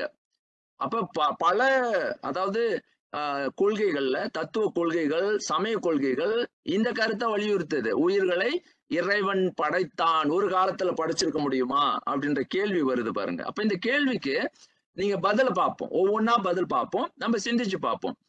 இறைவன் வந்து விருப்பத்திற்காக நம்மை படைச்சிருக்கார். ஏதோ ஒரு அவருக்கு வேற இது இல்ல, என்ன பண்ணணும்னு தெரியல, கடவுள் என்ன பண்ணியிருக்காரு, நம்ம படைச்சிருக்கார் அப்படின்னு நம்ம சொல்றோம். இறைவர் என்ன படைச்சாருப்பா அப்படின்னு ஒரு கருத்தை நம்ம முன்னுக்கு வைக்கிறோம், விருப்பத்திற்காக, அவருடைய விருப்பம். அப்போ இங்க ஒரு கேள்வி வருது. இது வேண்டுதல் வேண்டாமையிலான் என்ற அந்த சொல், அதாவது பாக்குறோம் பாருங்க, இறைவன், எல்லாம் வல்ல இறைவன், அவருக்கு வேண்டுதல் வேண்டாமை. அப்ப எனக்கு இது வேணும் இது வேண்டாம் அப்படின்னு அந்த உணர்வு உடையவரா இறைவன்? அப்படிப்பட்ட இறைவனை என்னை படைச்சிருக்காரு. அப்ப அப்படிப்பட்ட இறைவன் படைச்சிருந்தாருன்னா அவருடைய விருப்பத்திற்காக அல்லவா அவர் படைச்சிருப்பார் அப்படின்ற கேள்வி வருது. அப்ப அததான் திருக்குறள் முதல்லே சொல்றாரு திருவள்ளுவர் ஐயா, அப்படி புரிந்து கொள்ளாதே, இறைவன் வேண்டுதல் வேண்டாமை இல்லாதவன். அப்ப அந்த அடிப்படையில பார்க்கும்போது இறைவன் விருப்பத்திற்காக, தனது சுய விருப்பத்திற்காக நம்மை ஒரு காலகட்டத்தில் படைத்தார் என்ற அந்த கருத்து சுத்தமா அடிபட்டு போகுது. அதாவது இங்கு அந்த கருத்து இயல்புக்கு இழுக்காக அது மாறுது, இறைவனுடைய அந்த கருத்திற்கு. அடுத்தது, இறைவன் தற்செயலாய் படைத்தார். இந்த கருத்தும் பரவி கிடக்கு. இறைவன் தற்செயலா படைச்சிட்டாருப்பா, ஒண்ணும் தெரியல, அவர் யதார்த்தமா படைச்சிட்டாரு, அவருக்கு தெளிவில்ல. அப்ப இங்க பாருங்க, இறைவன் வாளறிவன் சொல்றதுக்கு எங்கேயாவது பொருள் படுமா? அவரை மிக்க அறிவினுடைய உச்சம்னு சொல்றோம். இங்க பாருங்க, உலகத்தை சுத்தி பாருங்க, இன்னைக்கு எத்தனை முறை நாம வந்து டிகிரி எடுத்தாலும் இந்த உலகத்தை புரிஞ்சு கொள்ள முடியல. ஏன்னா அந்த ஒரு டிகிரி எடுக்கிறதுக்கு நம்ம எவ்வளவு மூச்சு பேச்சு எல்லாம் முடிச்சு எவ்வளவு இது பண்ணி அழுத்து போய் இவ்வளவு அறிவா படிக்க படிக்க தோண்ட தோண்ட அது ஒவ்வொரு விஷயத்தையும், ஒரு பொருளை எடுத்தாலே அதை வந்து முடிவே இல்லாத அளவுக்கு அவ்வளவு அறிவை வைத்திருக்கும் இறைவன் தற்செயலாய் படைத்தார்ன்ற கருத்தெல்லாம் எப்படி எடுபடும்? அப்ப இந்த மாதிரி நாத்திகம் பேசுறதுக்கு இது எல்லாம் எவ்வளவு மறுப்புகளை நேரடியாவே திருக்குறள் வைக்குது பாருங்க. வாளறிவன், தனக்குவமை இல்லாதான், இஸ் கம்ப்ளீட்லி செல்ஃப் சஃபிஷியன்ட் ஐயா. தனக்கே அவனை போய் ஒரு எல்லா நிலைகள்லயும் எல்லாம் முழுமை பெற்ற அந்த நிலையில அவரு வந்து தற்செயலா படைச்சாருப்பா அப்படின்ற கருத்தை யாராவது முன் வச்சு, இதெல்லாம் எங்க பிற்போக்குத்தனமான ஒரு சிந்தனை, அறிவியலுக்கு முரணான கருத்து, இயல்புக்கு முரண். அடுத்தது, இறைவன் விளையாட்டாய் படைத்தார். இறைவனுக்கு வேற நேரம் பொழுதுபோக்கு, பொழுதை போக்க வேண்டும் அப்படின்னு. அப்ப அவருக்கெல்லாம் காலம் என்ற கருத்து வந்துருது. அவருக்கு பொழுதுபோக்கா ஏதோ செஞ்சிட்டு இருக்காருப்பா அப்படின்ற மாதிரி பொருள். அப்ப நம்ம என்ன விளையாட்டுக்கு பொருளா? இன்னைக்கு குழந்தை மாதிரி குழந்தைகள் கையில கிடைத்த அந்த பாவைகள் போல உருட்டி விளையாடுறதுக்கு நம்ம எல்லாம் என்ன கைப்பாவைகளா? இல்லையே. அப்ப இறைவனின் ஆதி பகவன், அதாவது ஆதி, இது ஒவ்வொரு குறளும் முத்துக்கள். இந்த 10 குறள்ல நம்மளுடைய தமிழர்களுடைய ஒட்டுமொத்த சமயத்தை மட்டுமல்ல அத்தனை உண்மைகளையும் விளக்கிடலாம். ஆனா இது இன்றைக்கு பாடம் இல்ல. ஆனா இது முதல்ல புரிந்து கொள்ளணும். ஆதி பகவன் அப்படின்னா என்ன அர்த்தம்னா, ஆதியிலேயே பகுத்து தருகின்றார். யாருக்கு சரி, யாருக்கு எது தேவை, யாருக்கு எப்படி செய்ய வேண்டும், பகுத்து பகுத்து பார்த்து பார்த்து கொடுக்குறாரு. ஒரு அப்பா வந்து ஒரு குழந்தையை அறிந்து கொண்டு, ஐயா உனக்கு இவனுக்கு இது தேவை, இவனுக்கு இந்த டியூஷன் கிளாஸ் போகணுமா, கணக்குல நீ பலவீனமா, உனக்கு இது தரணுமா அப்படின்னு பார்த்து பார்த்து பகவு அப்படின்னா அது பகிர்ந்து அளிக்கின்றார். அப்படின்னா அப்படிப்பட்ட இறைவன் வந்து விளையாட்டா நீ என்ன வேணாலும் செஞ்சுக்கோ அப்படின்னு சொல்லுவாரா? சொல்ல மாட்டார். அதை புரிஞ்சுக்குங்க. இரு சேர் இருவினையும் சேரா இறைவன், இருளையே தட்டு, அதாவது சொல்றாரு, இருள் வந்து உன்னை அப்படியே கவ்விருச்சுன்னா அதை சேர விடாம இருளை சேர விடாம இருவினை சேரா அப்படின்னு அந்த பாவ புண்ணிய அந்த கருத்திலையும் உன்னை வந்து சேர விடாமல் தடுத்து ஆட்கொள்ளக்கூடிய அந்த அந்த இருள் சேராத இருவினையும் சேராத அந்த இறைவன் அப்படின்னு நம்ம சொல்றோம். அப்ப அவர் எப்படி வந்து விளையாட்டா ஒரு ஒரு ஒரு நம்மை படைத்திருப்பார் அப்படின்ற கேள்வி வருது. அடுத்தது பொறிவாயில் ஐந்து வித்தான். இன்னைக்கு நமக்கு பாத்தீங்கன்னா நாக்கு சுவையை என்னைக்கும் தேடிக்கொண்டே இருக்கும். வாய் வந்து சொல்ல வேண்டியதில்லை. கண்கள் என்னென்னலாம் புலனை வந்து சுவைக்கின்றது. புலன் சுவை அதாவது புலன்களை வந்து எவ்வாறெல்லாம் வந்து புலன் ஈடுபாடு அதாவது புலன் மகிழ்வு அப்படின்னு சொன்னாங்க. மகிழ்ச்சி புலன்களை மகிழ்வித்தல் அப்படின்னு அந்த புலன்களையே அப்படியே அந்த ஆனா இது இறைவன் பொறிவாயில் ஐந்தை அவித்தவன் அதெல்லாம் கடந்தவன் அப்படின்னு சொல்றாரு. அப்ப இயல்புகள் பிழைப்படுது. அப்ப விளையாட்டாய் படைத்தார்லாம் இந்த கருத்தெல்லாம் இங்க எடுபடாது. அடுத்தது இறைவன் தன் பொருட்டு காரணமே இல்லாது தன்னிலிருந்து படைத்தார். இந்த கருத்தம் வந்து பல சமயங்கள்ல நம்ம வந்து இதுக்கு இந்த கேள்வியை வந்து நம்ம புரிஞ்சு கொள்ளணும். அதாவது தன்னிலிருந்து படைத்தார். இந்த கருத்து தான் பெரும் சமயங்களோட பெரும் கொள்கைகளோட மறுத்து நிற்கின்ற ஒரு கருத்தாக தன்னிலிருந்து படைத்தார். அப்ப அதே கேள்விதான் மீண்டும் வருது. படைத்தார்னு கேள்வி வந்துச்சுன்னா இறைவனின் கோளில் பொறியின் குணமிலவே என் குணத்தான் இயல்புகள் எங்க போயிருது? பொய்யாயிருது. ஒரே நிமிஷத்துல பொய்யாக்கிடுறாங்க. என்கிட்ட இருந்துதான் படைச்சாரு, நீனும் என்னிலிருந்து வந்தவன் அப்படின்னு சொன்னா முடிஞ்சு போச்சு.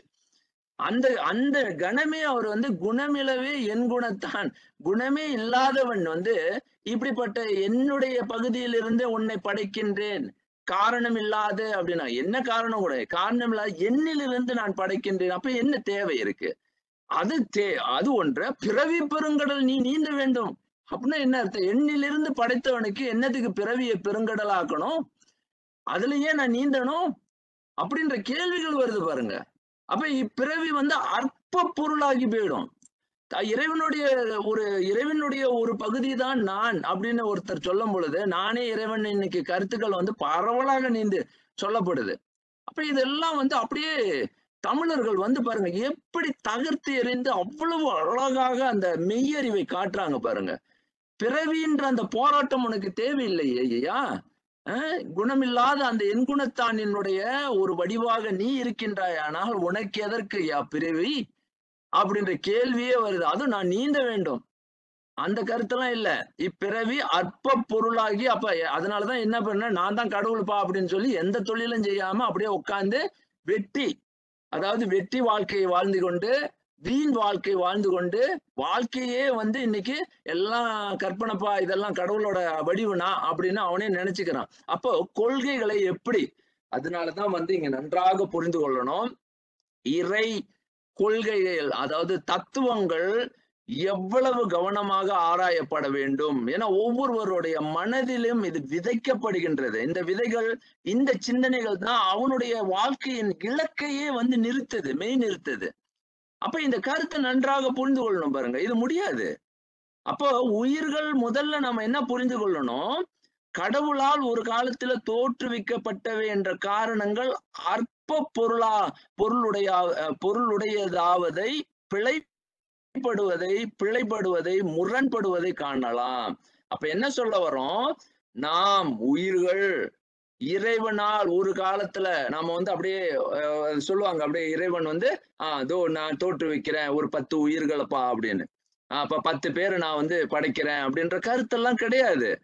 உயிர்கள் என்பவை பிறகு இதை பற்றி தான் ஆராய போறோம். உயிர்கள் என்பவை ஒரு தோற்றுவிக்கப்பட்டவை, ஒரு காலத்தில் தோற்றுவிக்கப்பட்டவை அல்ல. அவை என்றென்றும் உள்ளவை, அனாதி பொருள். இங்கதான் அனாதிக்க பொருளை இங்க நான் விளக்குறேன். பிறகு இதை மீண்டும் வலியுறுத்தி சொல்வேன். உயிர்கள் அனாதி. இந்த கருத்து தான். அனாதினா என்ன அர்த்தம்? இன்று பிறந்து நாளை இறந்து மாய்ந்து போவை அல்ல. அதாவது என்னன்னா இந்த உயிர்கள் உயிர் நான் உடம்பை சொல்லல. உயிர் என்பது அது வந்து ஒரு தோற்றுவித்த பொருள் கிடையாது. என்றென்றும் இருக்கக்கூடிய பேர் உண்மை. அதைத்தான் சொல்லுவாரு.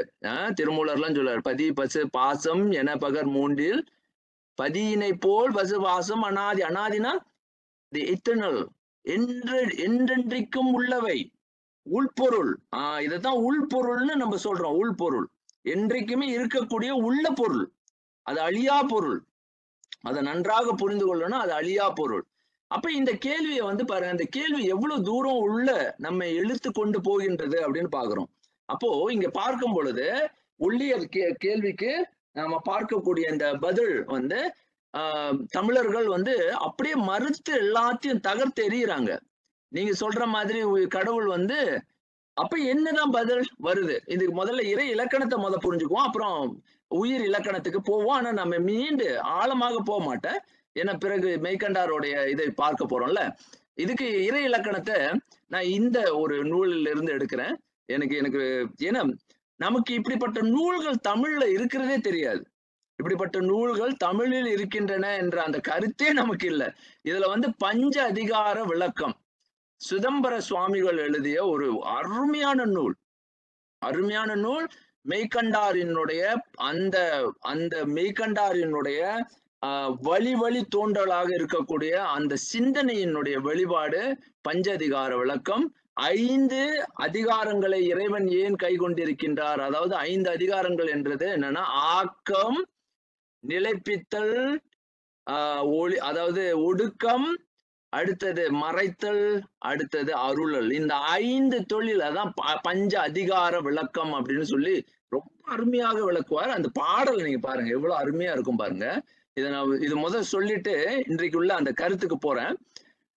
திருவளரும் ஒருவன், திருவளரும்னு பாருங்க, அழகா சொல்றாரு. திருவளரும்னா ஒருவன் இருக்கின்றான், அதாவது திரு என்ற அந்த நிலை, ஒரு டிவைன் லைஃப, வாழ்க்கையை ஒருவன் மேற்கொண்ட ஒருவன் ஒரு தொழில் புரியின், இல்ல அதை சரி ஒருத்தன் அவனுக்கு எந்த தொழில் செய்தாலும் சரி, திருவளரும் என்ற அந்த சொல் அவர் என்ன சொல்றாருன்னா, வாழ்க்கையே ஒரு டிவைன் லைஃப் தான் அப்படின்னு சொல்றாரு. அதாவது அங்கே ஒரு ஆன்மீகம், அங்கே ஒரு தெய்வீகம், அங்கே தெய்வீகம் இருக்கின்றது, திரு இருக்கின்றது. திரு இருக்கின்றது. திரு இல்லை அப்படின்னா வாழ்க்கையில ஒருத்தன் வாழ்றதுக்கு ஒரு உந்து சக்தியும் கிடையாது. அப்ப ஒருவன் ஒரு தொழில் ஏதாவது ஒண்ணு செய்யறான் அப்படின்னு வைத்துக்கொள்வோம். ஒரு தொழில் புரியின் அதுதான் திகழ்தரு. அப்ப அது தான் ஒரு தொழில் செய்யறானா அது தான் திகழ்தரு தன் பயன் அப்படின்ற ஒரு கருத்து. அப்படின்னா அது என்ன செய்யணும்? அவனுடைய பயன் கருதி செய்யணும். இல்ல அப்படின்னா அயலார் பயனுடன் அப்பயனை கருதி வரும். 2 காரணம் தான் இருக்கு. ஒரு தொழில் செய்யறதுக்கு 2 காரணம் இருக்கு. ஒண்ணு தனக்கு பயன் கருதி செய்யறது, தன் பயன் கருதி செய்யறது. இன்னொன்னு பிறர் பயன் கருதி செய்யறது. 2 பயன் தான் இருக்கு. எல்லா நிலைகள்லயும் பயன் கருதுதல் அப்படின்றது இதைதான் நீங்க பிறகு பாப்பீங்க. தொல்காப்பியர் எப்படி விளக்குவார் பாருங்க. இதெல்லாம் ஏன் நான் சொல்றேன்னா, நம்மளுடைய தமிழ் மரபு சாதாரண மரபே கிடையாது. பயன் என்பதை 2 பயனாக பார்க்கின்றோம். ஒண்ணு தனக்கு தன் பயன் கருதி செய்தல், பிறர் பயன் கருதி செய்தல். இது எல்லோருக்கும் புரியும். ஆனா இது எப்படி பிரிக்கிறார் பாருங்க. அவையுள் தன் பயன் முன்மையதாகும். அப்படின்னா என்ன அர்த்தம்? சுயன், அதாவது சுய பயன் கருதி தான் செய்யறதுதான் எல்லா இதுக்கும் முதன்மை ஆகுது. அப்ப என்னை வைத்துதான் நான் எல்லாத்தையும் யோசிப்பேன். நான் இப்படி இருக்கணும், நான் இப்படி வாழணும் அப்படின்ற அந்த தன்னுடைய பயன் எவ்வளவு இருக்கோ அதை நோக்கித்தான் முதன்மைப்படுத்தி தான் வாழ்க்கையே நம்ம அமைத்து போகின்றோம். அப்ப தன் பயன் கருதி தான் முதன்மைப்படுத்தி தான் வாழ்க்கையை நாம கட்டமைக்கிறோம். அடுத்தது கலரும் இடத்து சொல்லும் இடத்து இடரகலல் சுகமுறுதல் புகழ் மறுவுதலாய் வரும் அப்படின்னு சொல்றாரு. கலரும் எடுத்து சொல்றேன்னா என்னென்ன காரணத்துக்காக நீ உன் பையனை நீ முதன்மைப்படுத்துற அப்படின்னு கேட்கிறாரு. அப்ப என்னன்னா சொல்லும் பொழுது உனக்கு துன்பம் வரக்கூடாது, இடர் வரக்கூடாது. அப்ப நீ அதுக்காக என்ன வேணாலும் செய்வ. உனக்கு துன்பம் வருதா, அதுக்காக அதை பயன் கருதி நீ என்ன வேணாலும் செய்வ. அடுத்தது சுகம், உனக்கு சந்தோஷம் வேணும், மகிழ்ச்சி வேணும், இன்பம் வேணும். அதுதான் வாழ்க்கையினுடைய எல்லா உயிர்களும் அதனுடைய அடிப்படையை கொண்டு இருக்கு. இதுதான் தொல்காப்பியர் சொல்லுவாரு. உயிர்கள் ஏன் இந்த பிறப்புக்கு விளக்கம் கொடுக்கும் பொழுது இன்பம் என்பது தான் தான் மேவற்றாகும் அப்படின்னு அவ்வளவு அழகா சொல்லுவாரு. அதாவது ஒவ்வொரு உயிர்களும் எதை நோக்கி வாழ்கின்றது, எதை நோக்கி செல்கின்றதுன்னா அது இன்பத்தை நோக்கி தான் போகின்றது. அது இன்பம், அந்த இன்பத்தினுடைய அந்த மேவுதல், அதனை அடைய வேண்டும் என்ற அந்த கருத்தின் அடிப்படையில தான் வந்து அந்த இயக்கமே நகருது அப்படின்னா அந்த ஒட்டுமொத்த அந்த இலக்கையே முதல்ல வகைப்படுத்துவார். அப்ப இடரகலல், சுகமுறுதல், புகழ் மறுவுதலாய் 3 தான். உனக்கு துன்பம் வரக்கூடாது, அதுல சுகமா இருக்கணும், புகழும் சேரணும். இதுதான் இன்னைக்கு உள்ள போராட்டம் வந்து எல்லாமே இது 3ல அடக்குறாரு. துன்பம் வராம பார்த்துக்கணும், இடர் வந்தா அதை களையணும், சுகத்தை பார்த்து கொள்ளணும், புகழுக்காக மறுவதல். இதுதான் 3 உன்னுடைய தேவையாக இருக்கின்றது அப்படின்னு சொல்லிட்டு அயலார் பயன் அருளை கருதி வந்திடும். ரொம்ப எளிமையா முடிச்சிடுறாரு. மத்தவங்களுக்கு நீ எது செய்தாலும் உன்னை மீறி உன்னை அடுத்ததாக வேற பயன்னு ஒண்ணு நினைச்சேன்னா மற்றவங்களுக்கு ஏதாவது நான் பயன் செய்ய முடியும் அப்படின்னா அது நிச்சயமா அருளில் சேர்க்கப்படும். இந்த வார்த்தை வந்து என்னை மிகவும் திகைக்க வைத்த ஒரு சொல். ஏன்னா எந்த சூழலாவது ஒருவர் பிறரின் கருத்தை வைத்து அவர் செய்ய முனைந்தாரானால் அதாவது தான் என்ற அந்த நிலையை கடந்து ஒருவர் செய்ய முயன்றால் அது அருள் என்றே படும் என்று முடிச்சிடுறார். ஒரே சொல், அவ்வளவு நுட்பமா முடிக்கிறாரு. அப்பயன் விளையாட்டாகி வரும். அடுத்த பயன்னு ஒரு பயன் இருக்கு. 3 பயன் சொல்றாரு. ஒண்ணு தன்னை கருதி செய்யற பயன், இன்னொன்னு அடுத்தது பிறர் செய்யும் பயன், அடுத்தது விளையாட்டா பண்றது. ஐயோ, இந்த விளையாட்டை பத்தி நான் ஒரு தனி விளக்கமே செய்யணும், அது நான் இதை செய்ய மாட்டேன். இன்றைக்கு இங்க சூழல் வந்து நமக்கு அது நோக்கம் இல்ல, போகணும், மெய்கண்டாரை பார்க்கணும், நேரம் ஆயிடுச்சு, கொஞ்சம் எடுத்துக்கிறேன். மெய்கண்டாரோடைய அந்த பகுதியை போகணும் பாருங்க. அப்பயன் விளையாட்டாகி வரும். அப்போ நன்றாக புரிந்து கொள்ளணும். விளையாட்டை பத்தி நான் மீண்டும் விளக்குறேன். ஏன்னா திருவிளையாடல் இருக்கு, அந்த வார்த்தைக்கு நான் பெரும் விளக்கம் இருக்கு, அதனுடைய விளக்கத்தை பின்பு காண்போம். இங்கு அப்பயன் விளையாட்டாகி வரும். இவையுள் நிருமலன் ஐந்தொழில் புரிதல் தன்பயனோ பிறர்கண் நேர்பயனோ அப்படின்னு ஒருத்தர் கேட்கிறாரு. இவையுள் நிருமலன் அப்படின்னா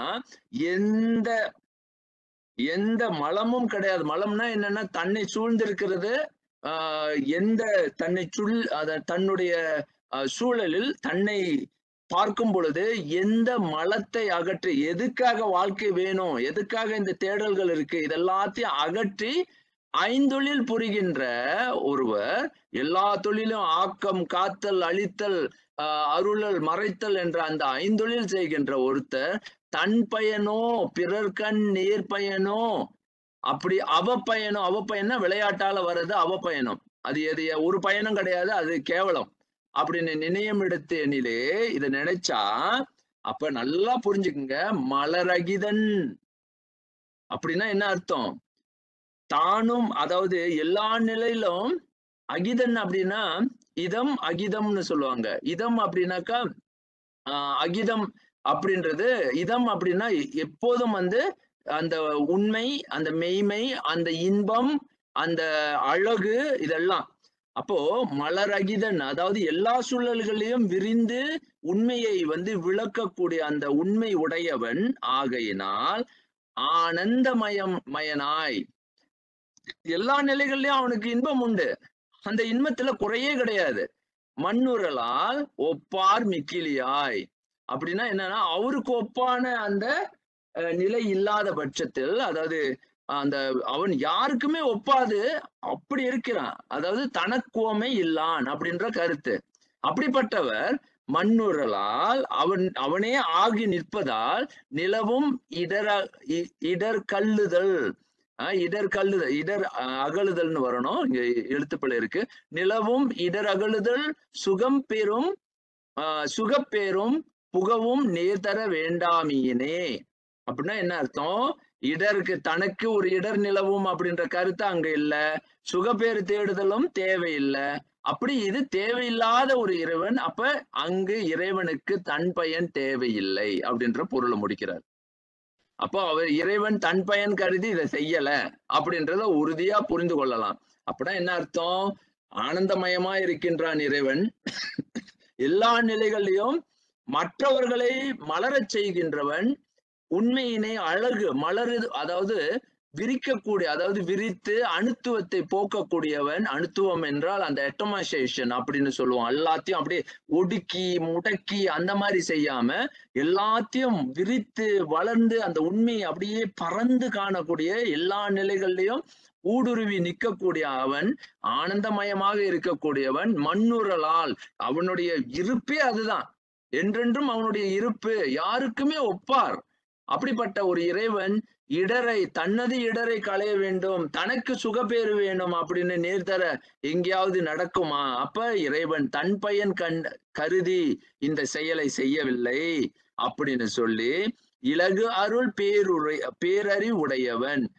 இலகு அப்படின்னா அப்படி இலக்க நிலையில் அருள் பேரறிவுடையவன், அவ்வளவு பெரிய பேரறிவுடையவன் ஆதலினால் விளையாட்டு, இங்க பாருங்க, விளையாட்டுக்கு அவன் இறைவன் விளையாட்டு வழியா செய்யறாங்கன்ற அந்த வேடிக்கையை காட்டல. அப்பா இறைவன் பேரறிவுடையன், எண்ணி ஒரு தொழில் புரியான் ஆதலின் அவப்பயன் அன்று. அவன் நிச்சயமாக ஒரு அதாவது அவளை கேவல செயல அவன் செய்ய மாட்டான், ஏன்னா அவன் பேரறிவுடையவன். ஆகவே உலகுயிர் மேல் வைத்திடு பேரருளால், உலகு உயிர் மேல் வைத்திடும் பேரருளால் இங்கு இறைவன் உரு தொழில் செய்குவான். உரு தொழில்னா உரு அப்படின்னா உள்ளே மறைந்து தொழில் செய்குவர். உரு அப்படின்றது உள்ள மறைஞ்சி மறை தொழில் செய்குவர். இதை நீ பிறர் பயன் என்றுணரே அப்படின்னு அழகா முடிக்கிறார் பாருங்க. எவ்வளவு அருமையான தமிழ். இதை நீ நல்லா புரிந்துகோ. எதுக்காக பயன், என்ன பயன் அப்படின்னா, இறைவன் உன்மேல் இருக்கக்கூடிய கருணையால் பேரருளால் உன்னோடு இறைந்து ஒரு தொழில்னா மறைந்து உன்னோடு சேர்ந்து இயங்குகின்றார் அப்படின்னு சொல்றார். சரி, இப்ப இப்படி சொன்ன இறை இலக்கணம் எனக்கு புரிஞ்சிருச்சு ஐயா. சரி, இது வரைக்கும் நீங்க சொன்னது புரிஞ்சிருச்சு. அப்ப எல்லாம் வல்லவர் இறைவன் இருக்கின்றார். இறைவன் என் பயன் கருதி, அதாவது தன் பயன் கருதி செய்யல, என் பயன் கருதி, உயிர்களின் பயன் கருதி அந்த பேரறிவுடையவன், ஆனந்தமயமானவன், மலர் அகிதன், ஒப்பார் மிக்கிலியாய் என்றென்றும் தனக்கோமை இல்லாதான் என்ன செய்கின்றார் என்றார், உயிர்களின் மேல் வைத்திடும் பேரருளால் கருணையினால் இந்த தொழிலை செய்கின்றார் என்று இவரு, அதாவது பாத்தீங்கன்னா சிதம்பர சுவாமிகள் சொல்றார். சரி, எனக்கு புரிஞ்சிருச்சு இது வரைக்கும் அப்படின்னு புரிஞ்சிருச்சு. சரி, இறைவன் இப்படிப்பட்ட ஒரு தன்மை அப்படின்ற ஒரு உணர்வை நான் பெற்றுவிட்டேன் அப்படின்னு எடுத்துக்கொண்டாலும், கேள்வி மீண்டும் எனக்கு ஒரு கேள்வியா வருது. இங்கதான் உங்களுக்கு இருக்கு. அதாவது உங்களுக்கு இப்போ ஒரு சின்ன ஒரு வேலை. இந்த கேள்வியை நன்றாக படிச்சுக்குங்க. how many square can you find in it? இப்போ உங்களுக்கு எல்லாருக்கும் ஒரு சின்ன கேள்வியிலிருந்து, இந்த கேள்வியிலிருந்து தான் ஒரு பெரிய உண்மையை எடுக்க போறோம். நீங்க என்ன பண்றீங்க, இங்க எத்தனை கட்டங்களை, இங்க இருக்கக்கூடிய எத்தனை, இங்க நன்றாக பாருங்க, சதுரங்களை நீங்க பாக்குறீங்கன்னு எனக்கு இப்ப கொஞ்ச நேரத்துல சொல்லுங்க. உங்களுடைய கருத்தை நீங்க எண்ணிட்டு நீங்க சொல்லுங்க. எத்தனை கட்டங்களை பார்க்கிறீங்க? ஒருத்தர் உடனே தென்னவன் ஐயா 21 போட்டாரு, லோகதரன் 17 போட்டிருக்காரு. வேற சொல்லிட்டு வாங்க. முருகேசன் 23 போட்டிருக்காரு, அன்பழகன் 21 போட்டிருக்காரு, இளங்கோவன் ஐயா 30 போட்டிருக்காரு. சொல்லிட்டே வாங்க. குமரன் ஐயா 21, இந்திரன் 22, தென்னவன் ஐயா மீண்டும் 24 போட்டிருக்காரு. எண்ணிக்கை இப்ப பாருங்க, கண்ணு போகுது. இது பார்த்துட்டே வாங்க. இது ரொம்ப முக்கியமான கேள்வி. வேற இருக்கீங்களா? கருத்துக்களை பதிவு பண்ணுங்க தாராளமாக. ஏன் இந்த கருத்து மிக மிக முக்கியம் அப்படின்னு நீங்க பிறகு பார்க்க போறீங்க. 25 மீண்டும் தென்னவன் ஐயா மீண்டும் ஒரு கணிதத்தை உருவு பண்ணிட்டு உறுதிப்படுத்துறாரு. 25 அப்படின்ற ஒரு கண்ணுக்கு வராரு. சதுரம் நான் சொல்லியிருக்கிறது நன்றாக தெளிவா வைத்துக் கொள்ளுங்க. கேள்வி சரியாக இருக்கு. சரி, இப்படி உங்களுடைய கருத்துக்கள். குணசேகரன் ஐயா 26 போட்டிருக்காரு. நன்றி ஐயா, நன்று. இப்போ இந்த கேள்வியில ஒரு முக்கியமான ஒரு இந்த கேள்வியினுடைய நோக்கத்தை நான் சொல்றேன். இது உங்களுடைய அறிவு திறனை பார்த்ததாக நீங்க பல பேர் எண்ணலாம், அது உண்மை. ஆனா இதுல இங்க அடிப்படை என்ன அப்படின்றத நான் முதல்ல சொல்றேன். இங்கதான் நம்ம ஒரு முக்கியமான உண்மையை காண முயல்றோம். இந்திரன் 25 போட்டிருக்காரு ஐயா. இப்போ இங்க நீங்க என்ன பாத்தீங்க அப்படின்றத நான் முதல்ல சொல்றேன். தன்னால் இயல்வது, உங்களால் இயல்வது என்ன அப்படின்றத நம்ம பார்ப்போம். இங்க பாத்தீங்கன்னா யாருடைய உண்மையை எல்லோரும் பாத்தீங்கன்னா 26, 25 அப்படின்ற பதில கொடுக்கல. பல நிலைகள்ல ஒவ்வொரு நிமிடமும் உங்களுடைய கண்கள் வெவ்வேறு நிலைகள்ல வேறுபடுறத நீங்க பார்த்து கொண்டே இருக்கீங்க. இதுதான் இங்க உள்ள முக்கியமான இந்த இந்த இந்த கேள்விக்கான பதில். அப்ப ஏன் உங்க கண்கள்ல வேறுபாடுகள் வந்தது அப்படின்றத இங்க பாக்குறோம். இங்க என்னன்னா உயிர் இலக்கணம் என்னன்னா, நீங்க ஒன்றுன்னு சொல்லி இருந்தாலும் அதுதான் உண்மை, இரண்டுன்னு சொல்லி இருந்தாலும் அது உண்மை, மூன்றுன்னு சொல்லி இருந்தாலும் உண்மை. அப்ப இப்ப என்ன கேள்வி அப்படின்னா, கேள்வியை பாருங்க, how many square can you find in it அப்படின்னு தான் சொன்னேன்.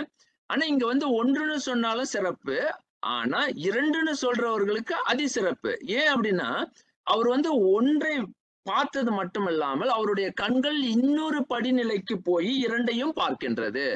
அப்ப 3 பார்க்கின்றது, 4 பார்க்கின்றது. இப்படி சில பேருக்கு வந்து அதனுடைய கண்கள், உங்க கண்கள் வந்து வெவ்வேறு நிலைகள்ல வேறுபடுறதை நீங்க பாக்குறீங்க. அப்ப அந்த வேறுபாடை வந்து அந்த நிலைகள்ல பார்த்து கொண்டே வரும் பொழுது இதுல என்ன கேள்வின்னா, இங்க உங்க மூளை என்ன செய்யுது அப்படின்றத நான் முதல்ல காட்டுறேன்.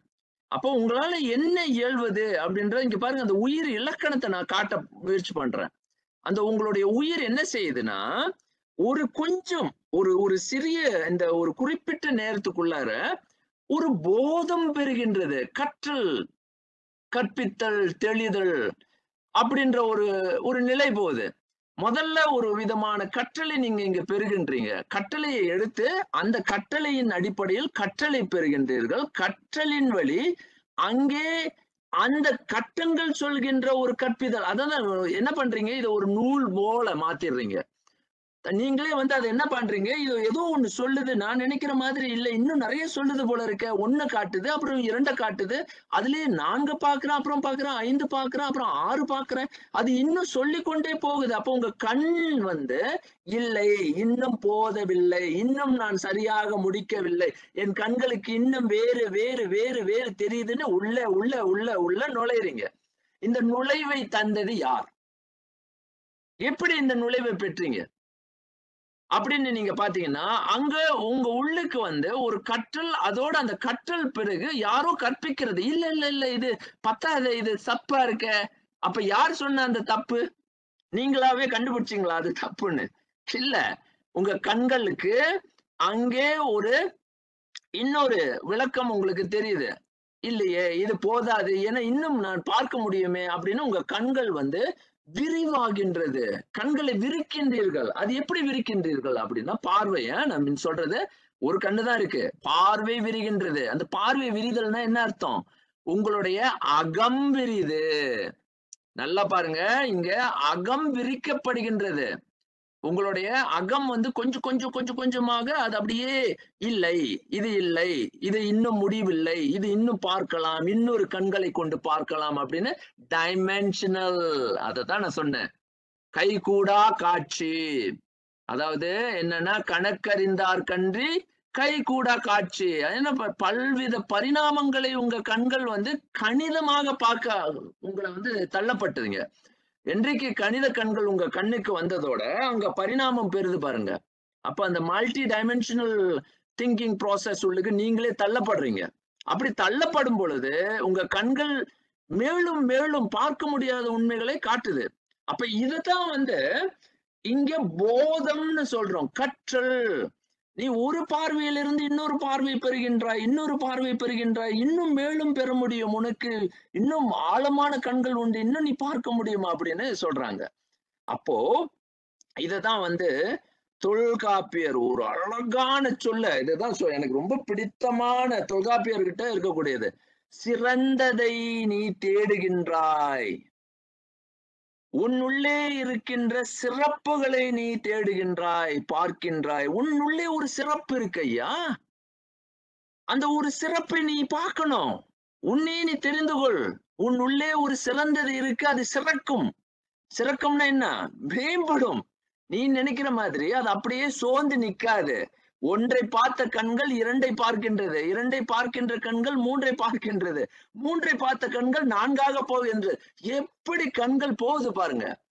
அவ்வளவு சீக்கிரமா உங்க கண்கள் வந்து விளையாடுது பாருங்க. அந்த அது அப்ப இதுல என்ன அர்த்தம்னா, ஒன்று சொன்னவர் வந்து தப்பு இல்ல, அங்க பிழை இல்ல. அவர் பார்த்ததும் உண்மை. அங்க 1 இருக்கா? நிச்சயமா 1 இருக்கு, மறுக்க முடியாது. 2 இருக்கா? 2ம் இருக்கு, அதுவும் சரி. 3ம் சரி, 4ம் சரி, 5ம் சரி. இப்படி போக போக போக 16 கட்டத்தை கடந்த பிறகு இன்னொரு கட்டத்தை பாக்குறோம். இங்க பாருங்க, இப்படி ஒரு கட்டம் பாக்குறோம். 17, 18, 19, அப்புறம் அடுத்தது அப்படி 20, 21, இப்படி ஒவ்வொரு நிலைகள்லயும் கட்டம் வந்து விரிந்து கொண்டே போகுது. 20, 21, 20, 24 போகும் பாருங்க. அப்போ இங்க பாக்குறோம் 20 அப்படி இங்க ஒரு கட்டம் இருக்கின்றது, இங்க ஒரு கட்டம் இருக்கின்றது. அப்படி உங்க கண்கள் அலசுது பாருங்க. அப்போ சிறந்ததை தேடுதல். இது 16ன்னு சொல்லி ஒருத்தன் முடிச்சிடலாம். ஆனா அவன் 16ன்னு சொல்லி முடிக்கல. அந்த கண்கள் இன்னும் போகுது. அப்படின்னா சிறந்ததை தேடுது பாருங்க. பயிற்றல். அப்ப என்ன சொல்றாருன்னா, தமிழர்களுடைய மரபு ரொம்ப எளிதான மரபு. சிறந்ததை அதாவது பெறுவதே இறந்ததன் பயன். நீங்க ரொம்ப அதாவது சொல்லுவாங்க சில பேர் முக்தி தேடுறப்பா போயிட்டு இருக்கேன் அப்படின்னு.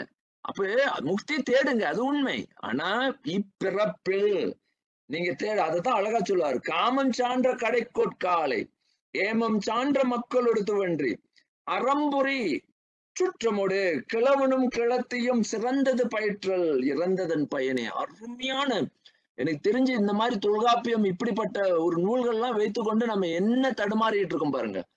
சிறந்ததை தேடு, உன் கண்கள், உனது உணர்வு, உனது எண்ணம், உயிரின் உன்னால் இயல்வது சிறந்ததை காண முடியும் அப்படின்னு. அதுதான் இன்னைக்கு வந்து ஒரு காம்படிட்டிவ் வேர்ல்டா மாறிடுச்சு. போட்டி உலகமாக. அங்க என்னென்ன சிறந்ததை தேட வேண்டும் என்ற கருத்து என்ன மாறிடுச்சுன்னா, அது பொருளியலாக மாறிவிட்டது. அது பிறகு நம்ம வந்து அதை எப்படி வந்து தெய்வ திருநிலைக்கு மாற்றுவது, அதுதான் திருவளர். எனக்கு இந்த வார்த்தையை ரொம்ப பிடிச்சமான வார்த்தை பாருங்க, திருவளருதல். இவர் என்ன சொல்றாருன்னா, பெருவளர்ச்சி, அதாவது அதாவது தீனியை தின்னு வளர்ற வாழ்க்கை இல்ல, திருவளர். தெய்வீகத்தை வளர்க்கும் ஒருவன், தெய்வ திருவருளை தேடுகின்ற ஒருவன் திருவளரும் அப்படின்ற, அங்கே பாருங்க அந்த திருவை சேர்த்துதான் பேசுறாரு. அப்ப அததான் இவரும் தொல்காப்பியரும் சொல்லுவாரு, சிறந்தது பிறகு வாழ்க்கை வந்து தேடும், காமம் சான்று அப்படின்னு சொல்றாரு. ஆசை விருப்பு அப்படியே தேடுமா, கடைசி வரைக்கும் தேடிக்கிட்டு இருக்குமா. கடைக்கோட்காலை அவன் அப்படியே தேடுவானா, என்னதான் தேடுவான் அப்படின்னு அவனுக்கே தெரியாது. எதையாவது தேடிக்கொண்டே இருப்பான், கடைக்கோட்காலை அப்படின்னு. அப்போ அவர் சொல்றாரு பாருங்க. ஆனா இதனுடைய விளைவுகளை அப்படியே அவ்வளவு அழகா சொல்றாரு. ஏமம் சான்ற மக்களோட துவன்றி, எல்லா உயிர்களுடையும் அவன் வந்து தேடி தன்னுடைய உறவுகளை பயின்று தன்னுடைய வாழ்க்கையை வந்து நிறைவு செய்வதற்காக எல்லா நிலைகளையும் ஒட்டி உறவாடி பொருளோடு எல்லா நிலைகளையும் பயன்பெற்று அறம்புரி சுற்றமோடு இங்க அதுவும் சேர்க்கிறான். ஏன்னா ஒரு டிசிப்ளின் வாழ்க்கையில ஒரு உன்னத நிலைகளை கற்றுக்கொள்வதற்காக. அப்ப போதம் பெறுதல் அப்படின்ற கருத்தை இங்க வலியுறுத்தி சொல்றாரு. நான் அதை வந்து விளக்கல, இன்னைக்கு நேரம் போதாது. அடுத்தது இங்க இந்த கருத்துல இருந்துதான் நாம என்ன பாக்குறோம், 4:25 இதுல வந்து என்ன சொல்ல வரோம் அப்படின்னா, இந்த இலக்குகள் நாம வைத்திருக்கின்ற இந்த இலக்குல உயிர் எதை செய்தால், இப்ப மீண்டும் வருது. இப்ப இந்த கேள்வியை நான் முடிக்கிறேன். இப்போ இந்த கேள்வியோட இன்னும் முடிக்கல. இன்னொரு முக்கியமான ஒரு இதை போவதற்கு முன்பாக, இறைவன், மீண்டும் இந்த கேள்விக்கு பாருங்க பதில் நான் இங்க சொல்றேன் அடுத்த இதுல. இறைவன் ஏன், இந்த கேள்விக்கு பதில் வருது பாருங்க இப்பதான். இறைவன் ஏன் என்னை, எல்லாம் வல்ல இறைவன், எல்லாம் வல்ல இறைவன் எதற்காக என்னை படைத்தார் அப்படின்ற அந்த கேள்வியை கேட்கும் பொழுது, அப்போ அதுக்கு பதில் என்ன வருதுன்னா, இறைவனால் இயல்வது எல்லாமே இறைவனுக்கு இயலும். ஆனா ஒன்றை மட்டும் இறைவன் செய்ய மாட்டார். என்ன செய்ய மாட்டார்? இதை செய்ய மாட்டார். இத பாருங்க, என்ன செய்ய மாட்டார் இறைவன்? இங்க பாருங்க, இததான் செய்ய மாட்டார். அப்படின்னா என்ன அர்த்தம்னா, இது ஒரு அழகான இலக்கணத்தை இங்க சொல்றேன். ஒரு அரசன் தனது மகனுக்கு என்ன வேணாலும் செய்யலாம். ஆடம்பர மேலும் அனைத்து வகையான சுகங்களையும் வழங்க முடியும். என்ன கேளு, உனக்கு இது வேணுமா, என்ன சாப்பாடு வேணும், என்ன உனக்கு உடைகள் வேணும், என்ன நீ அணியணும், எல்லாம் தரேன் அப்படின்னு சொல்றாரு. ஆனால் ஒண்ணு செய்ய முடியாது. ஒரு ஆசிரியராக ஓர் அரசன் தனது மகனின் சுயத்தின் அடையாளத்திற்கு பங்கம் விளைவிக்காது. தன் மகனுக்கு கற்பிக்க, அவனின் அறியாமையை உணர பயிற்றுவிக்க முடியுமே தவிர வேறு எதுவும் செய்ய இயலாது. ஐயா, ஒரு சாப்ட்பால் விளையாடணும். நீ என்ன பண்ணலாம், நான் எடுத்து கட்டையை எடுத்து எத்தனை முறை வேணாலும் அடித்து காட்டலாம். இது என்னுடைய திறமை. அப்ப ஒரு மிகச்சிறந்த விளையாட்டாளன் எவ்வளவு முறை வேணாலும் அவன் எடுத்து அடித்து காட்டலாம். ஆனா அவன் பையன், அவனோட பையன் விளையாடணும் அப்படின்னு சொன்னா இவன் அவனுக்காக விளையாட முடியாது. அவன் மகனுக்காக இவன் விளையாட முடியாது. அவன் மகன் விளையாடணும். ஏன்னா அவன் திறமை, அவன் உள்ளே இருக்கக்கூடிய திறமை அவனால் மட்டும்தான் வெளிப்படுத்த முடியும். இங்கதான் எல்லாருக்கும் உள்ள குழப்பம். இந்த எபிக்யூரஸ்ல இருந்து நாத்திகம் பேசுறது அத்தனை பேருக்கும் இதுதான் புரியவே மாட்டேனுது.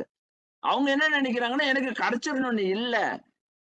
அது நான் விளையாட முடியும். அப்ப என் பையனுக்காக நான் போய் பரீட்சை எழுத முடியாது. பரீட்சை எழுதி இப்ப நான் வந்து பாத்தீங்கன்னா எல்லாம் ஏ வாங்கிட்டு இதோ பாருங்க என் பையன் ஏ வாங்கிட்டான்னு சொல்ல முடியாது. ஏன்னா அவன் வளரவில்லை. அவன் அடையாளத்தை அவனுடைய சுயத்தை, அவனுடைய சுய இருப்பு, இந்த உண்மையை இதை நீங்க புரிஞ்சு கொள்ளணும். அடுத்த வரியில நான் அதை அழகா தொல்காப்பியர் என்ன சொல்றாருன்னு பாருங்க. அவன் அவன் உயிர், அந்த உயிருக்கு ஒரு இயல்பு உண்டு, அந்த சுயத்திற்கு ஒரு இயல்பு உண்டு, ஒரு மெய்மை உண்டு. அந்த மெய்மத்தை நீ வந்து அழிக்க முடியாது. அது அவனிடத்தில் இருந்துதான் வர வேண்டும். ஒரு உயிரின் இடத்தில் இருந்துதான் அது வர முடியும். அந்த கல்வியை நீ என்ன பண்ண முடியும்? புகட்ட முடியும், சொல்லிக் கொடுக்க முடியும். அப்போ இங்க பாருங்க, அந்த அரசர் தன் மகனுக்கு செய்வது அநீதியா அல்லது நீதியா அநீதியா அப்படின்னு கேட்க முடியாது. ஐயோ உங்க பாரு, அவன் பையன் படிக்கல அப்படின்னா அவனுக்கு போய் அதுக்காக வந்து அரசன் போய் பரீட்சை எழுத முடியாது. அப்போ அடிப்படையான ஒவ்வொருவரின் விருப்ப தேர்வு அவரவரின் சுய அடையாள வாழ்வியல் இருப்பு காரணமாக விளக்கமாகின்றது. எனவே சுய கற்றல் என்பது தனிப்பட்ட தனக்கே உரியதல்லாது ஒரு தயாகுணன் அல்லது பேராற்றல் கொண்ட ஒருவரால் நிறைவு செய்யப்படும் அல்லது புகுத்தப்படும் ஒரு விதி அல்ல அப்படின்றத தெக்க தெளிவா புரிஞ்சு கொள்ளணும். யாரும் வந்து உங்களுக்கு வந்து அதை வந்து புகுத்திட முடியாது. கற்றல் அதுதான் வந்து லைஃப். அந்த வாழ்க்கை என்பது ஒரு போதனை, போதனா முறை, தன்னை அறிதல், அது செல்ஃப் ரியலைசேஷன். தன்னுகிட்ட ஏதோ ஒண்ணு குறையுது, அந்த குறைவை நான் தான் நீக்க முடியுமே தவிர பிறர் நீக்குவாரானால் அது எனது வாழ்க்கை இல்லை, நான் அல்ல. அப்ப அந்த கேள்வியை நன்றாக புரிந்து கொண்டால்தான், இதுதான் வந்து தமிழர்களுடைய பெரும் மரபு. கல் என்று தந்தை கலர நாலடி சொல்லும். ஐயா போய் படிடாப்பா அப்படின்னு தந்தைனால சொல்லதான் முடியுமே தவிர அவர் அவனுக்காக படிக்க முடியாது. அப்போ இங்க நன்றாக புரிந்து கொள்ள வேண்டும், இறைவன் பேராற்றல் உள்ளவன், எல்லாம் வல்லமை உடையவன், எல்லாம் வல்ல இறைவன் மற்றொரு உயிர் தன்னுடைய இயல்பை தானே பெற வேண்டும் என்ற அந்த கருத்தில் தான் இறைவன் நமக்கு இன்றைக்கு பேர் கருணையால் அருளினால் நமக்கு உதவி செய்கின்றார். அப்ப வாழ்க்கை என்பது என்ன? கற்றல். கற்றல். இந்த வாழ்க்கை என்பது போதம், சிவஞான போதம். அதைத்தான் பாருங்க அவரு மெய்கண்டார் எடுக்கிறார். வார்த்தை சாதாரணமா எடுக்கல. ஐயா இது போதம் அப்பா, இது போதிக்கத்தான் முடியும். நம்ம எல்லாம் என்ன நினைச்சுக்கிறோம், இறைவன் வந்து செஞ்சு கொடுத்துடணும். இப்ப அப்பா வந்து எல்லாம் செஞ்சு கொடுத்துடணும். பரீட்சைக்கு எனக்கு எல்லாம் பாத்துருங்கப்பா, நீங்களே பரீட்சை எழுதி எல்லாம் என்ன வேணாலும் செஞ்சு எனக்கு எல்லாத்தையும் கொடுத்துடணும் அப்படின்னா ஏமாற்ற முடியாது. ஒரு உயிர் தன்னைத்தானே ஏமாற்றிக் கொள்ள முடியாது. சுயத்தை வெளிக்கொணர வேண்டும். அதை நன்றாக புரிந்து கொள்ளணும். அப்போ இங்க நன்றாக நாம் என்ன தெரிந்து கொள்ளணும்? சிவஞான போதம் என்பது பெடகாஜி. அதனாலதான் உலகம் முதல்ல இருந்து நீங்க பாத்துக்கிட்டே வந்தீங்கன்னா, நான் ஏன் வந்து அந்த கற்றலுக்கு முக்கியத்துவம் கொடுத்துக்கிட்டே வந்தேன்னு உங்களுக்கு தெரியும். தானே கற்றல் என்ற அந்த கருத்து இருக்கு. உயிருக்கு கற்றல் என்ற ஒரு மிகப்பெரிய பணி இருக்கு. அப்போ உலகத்தை நாம எப்படி பார்க்கணும்? கற்றலுக்காக பார்க்கணும். உலகமே கற்றலின் பொருளாக பார்க்கணும். ஐயா வாழ்க்கை என்பது ஒரு கற்றல். படிக்கின்ற ஒரு மாணவனாக நீங்க மாறணும்ன்றதுதான் முதல் கருத்து. சிவஞான போதம் நமக்கு என்ன சொல்லுது? ஒரு சிறந்த மாணவனாக மாறி எல்லா காலங்களிலேயும் மாணவனாக வாழ்ந்து பார். வாழணும். அதான் போதம். ஏன்னா அப்பதான் நீ வந்து எல்லாத்தையும் கற்றுக்கொள்ள முடியும். அப்ப இங்க பாருங்க, அந்த உள்ளியம் வந்து என்ன சொல்லுது? சிவம். அங்கே ஒரு சிவம் என்பது நம்ம விளக்குறோம் பாருங்க. சிவம் என்பது என்ன அப்படின்னு இங்க சொல்லிடுறேன். சிவம் என்பது ஒன்று, ஒன்றும் என்ற பொருள்ல வருது. சிவம் என்பது பொருந்தும். சிவம் என்பது பொருந்தும். அழகான சொல். சிவம் என்பது எங்கும் நிறைந்திருக்கின்ற பரம்பொருள். அது பாருங்க, அந்த பரம்பொருள்ல வந்து சிவம் என்பது ஒரு இன்னவன், இத்தகையவன் அப்படின்னு இங்க அப்படி சுட்டு பொருளுக்கு ஆளாகும். அதாவது இப்படி சுட்டி காட்டுற பொருள் கிடையாது இறைவன். இறைவன் எல்லா நிலைகள்லயும் நிறைந்திருக்கக்கூடியவன். ஒன்றாய், ஏகன், அநேகன், எல்லா நிலைகளையும் எண்ணில்லி, அதாவது எண்ணிலி வியாபித்திருக்கும் பரம்பொருள் அப்படின்ற அந்த சிந்தனைய சிவம் என்னும் மந்தந்தரம் பாருங்க, இது சிவஞான போதமே சொல்ற வெண்பா. சிவம் என்ன அந்த அந்தரம் அப்படின்னா முடிவுக்கு முடிவாக நீ எங்க போய் சரியா எதெல்லாம் நீ வந்து இப்ப அந்தம்னா ஒரு முடிவு, முடிவுக்கு அந்தரமாக அதுதான் ஆதாரமாகவே இருக்கான். எது நீ ஆதாரம்னு நினைக்கிறியோ அந்த ஆதாரம். இப்ப மண்ணுக்கு எனக்கு வந்து மண் ஆதாரம். நான் இப்ப நிக்கிறேன் அப்படின்னு எதை நீ போய் சார முடியுமோ அந்த ஆதாரத்தின் ஆதாரமாக சிவம் என்ற சொல் இருக்கின்றதுன்றார். சிவம் என்னும் அந்த அந்த அந்தத்தினுடைய ஆதாரமாக இருப்பதை நீ புரிந்து கொள். இததான் தொல்காப்பியர் வந்து சிவ என்னும் நுட்பமான சொல்லை சிவனுதல் என்ற சொல்லாக கையாள்றாரு. சிவனாது எல்லா நிலைகளும் சேரும், பொருந்தும், ஒன்றும், சிவனி நிற்கும். ஐயோ, சிவன் இல்லாத இடம் எங்க இருக்கா? இல்லையே. அப்ப சிவன் இல்லாத இடம் எல்லா இடத்துலயும் இருக்காரு அப்படின்னு சொன்னா சிவன் மொழிகின்றார், பேசுகின்றார் எல்லா இடமும். அப்ப எங்கதான் வந்து அதுதான் சொல்றான், அண்டம் ஒரு நூல். அப்போ இது அடுத்த சொல்லி நீங்க இங்க பாத்துருங்க, இந்த சொல்லியும் பாருங்க. அப்ப இங்க சிவன்ற சொல்லு வந்து புது சொல்லு மாதிரி பார்க்க கூடாது. ஐயோ, சிவன் என்றது தமிழ்ல இல்லைன்னு கூட சில பேர் பேச ஆரம்பிக்கிறாங்க. இது வந்து தமிழர்களுடைய இழுக்கு. தமிழர்கள் தன்னையே அதாவது இழிவுபடுத்துகின்ற முறைகள். சிவம் என்றது தமிழ் சொல்லே இல்லைன்னு இன்னும் சில பேர் பேச ஆரம்பிக்கிறாங்க. என்ன இதெல்லாம் வந்து அறியாமையினுடைய உச்சம். தம் தம் சார்பின் பிறப்பொடு சிவனி ஒத்த காட்சியின் தம் இயல்பு எழும். தம் தம் இந்த வார்த்தையை பிறகு விளக்குறேன். சார்பின் நீ வந்து தம் தம் சார்பின் பிறப்பொடு. தொல்காப்பியர் மட்டும்தான் எழுத்து விளக்கும் பொழுதே வாழ்க்கையை விளக்கிடுவார். செயலை விளக்கும் பொழுதே வாழ்க்கையினுடைய ஒட்டுமொத்த ரகசியங்கள் இருக்கக்கூடிய அந்த கமுக்கங்களை விளக்கி சொல்லக்கூடிய ஒரு ஆற்றல் மிக்கவர். நேரம் கடந்துருச்சு, மன்னிக்கணும், கொஞ்சம் நேரம் எடுத்துக்கிறேன், இந்த சொல்ல முடிச்சிடுறேன். ஒரு அருமையான பகுதினால இதை சொல்லி முடிச்சிடுறேன். அப்போ இந்த ஒத்த காட்சி, அதுதான் இந்த வார்த்தை தான் பிறகு நீங்க பார்க்க போறீங்க. ஒத்த காட்சி இறைநிலையோடு பிறப்போடு, உன்னுடைய பிறப்பு சிவனும், அதாவது இந்த பிறப்பிலேயே நீ வந்து இன்னொரு காட்சியோட இருக்க, அதாவது உன்னோடு இன்னொரு ஒருவர் இருக்கின்றார் அப்படின்றது நீ பார்க்க முடியாது, உன்னோடு நீ ஒத்து பார்க்க முடியும். இப்ப இங்க பாத்தீங்கன்னா இங்க ரெண்டு விஷயம் இருக்கு. இதை நான் மீண்டும் இந்த கருத்துக்கு வரேன். இந்த கருத்து இங்க ஆசிரியை போதிக்கிறாங்க பாடம். இந்த மாணவன் என்ன செய்ய முடியும்? அவனுடைய சிறந்ததை அவன் எப்படி கற்க முடியும் அப்படின்னா அந்த ஆசிரியரோடு ஒத்து போகணும். அவருடைய அறிவை ஒத்து கண்டு அந்த அறிவோடு ஒத்த காட்சி பெறுதல். அவங்க சொல்ல நீ விளக்க அதை புரிந்து கொண்டு ஓ மூளை, அதாவது உங்களுடைய மூளை அந்த ஆசிரியரோட மூளையோட ஒத்து போகுதல் தான் இங்க பெடகாஜிக்கல் அண்டர்ஸ்டாண்டிங்னு சொல்றோம். இதை நன்றாக புரிந்து கொள்ளணும். இந்த கருத்தை நன்றாக உள்வாங்கினாதான் அந்த கருத்துக்கு போவோம். அப்போ இது சிவஞான போதம் என்பது சுய மெய்யறிவு பெறும் போதம். அதுதான் அந்த கருத்து.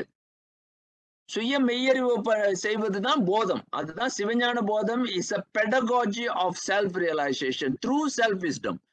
எங்கேயும் போய் தேட முடியாது. எனக்காக இன்னொருத்தவங்களை வேலை செய்ய வைக்க முடியாது, நான் தான் செய்யணும். அது எனக்காக கொடுக்கப்பட்ட ஒரு பொறுப்பு.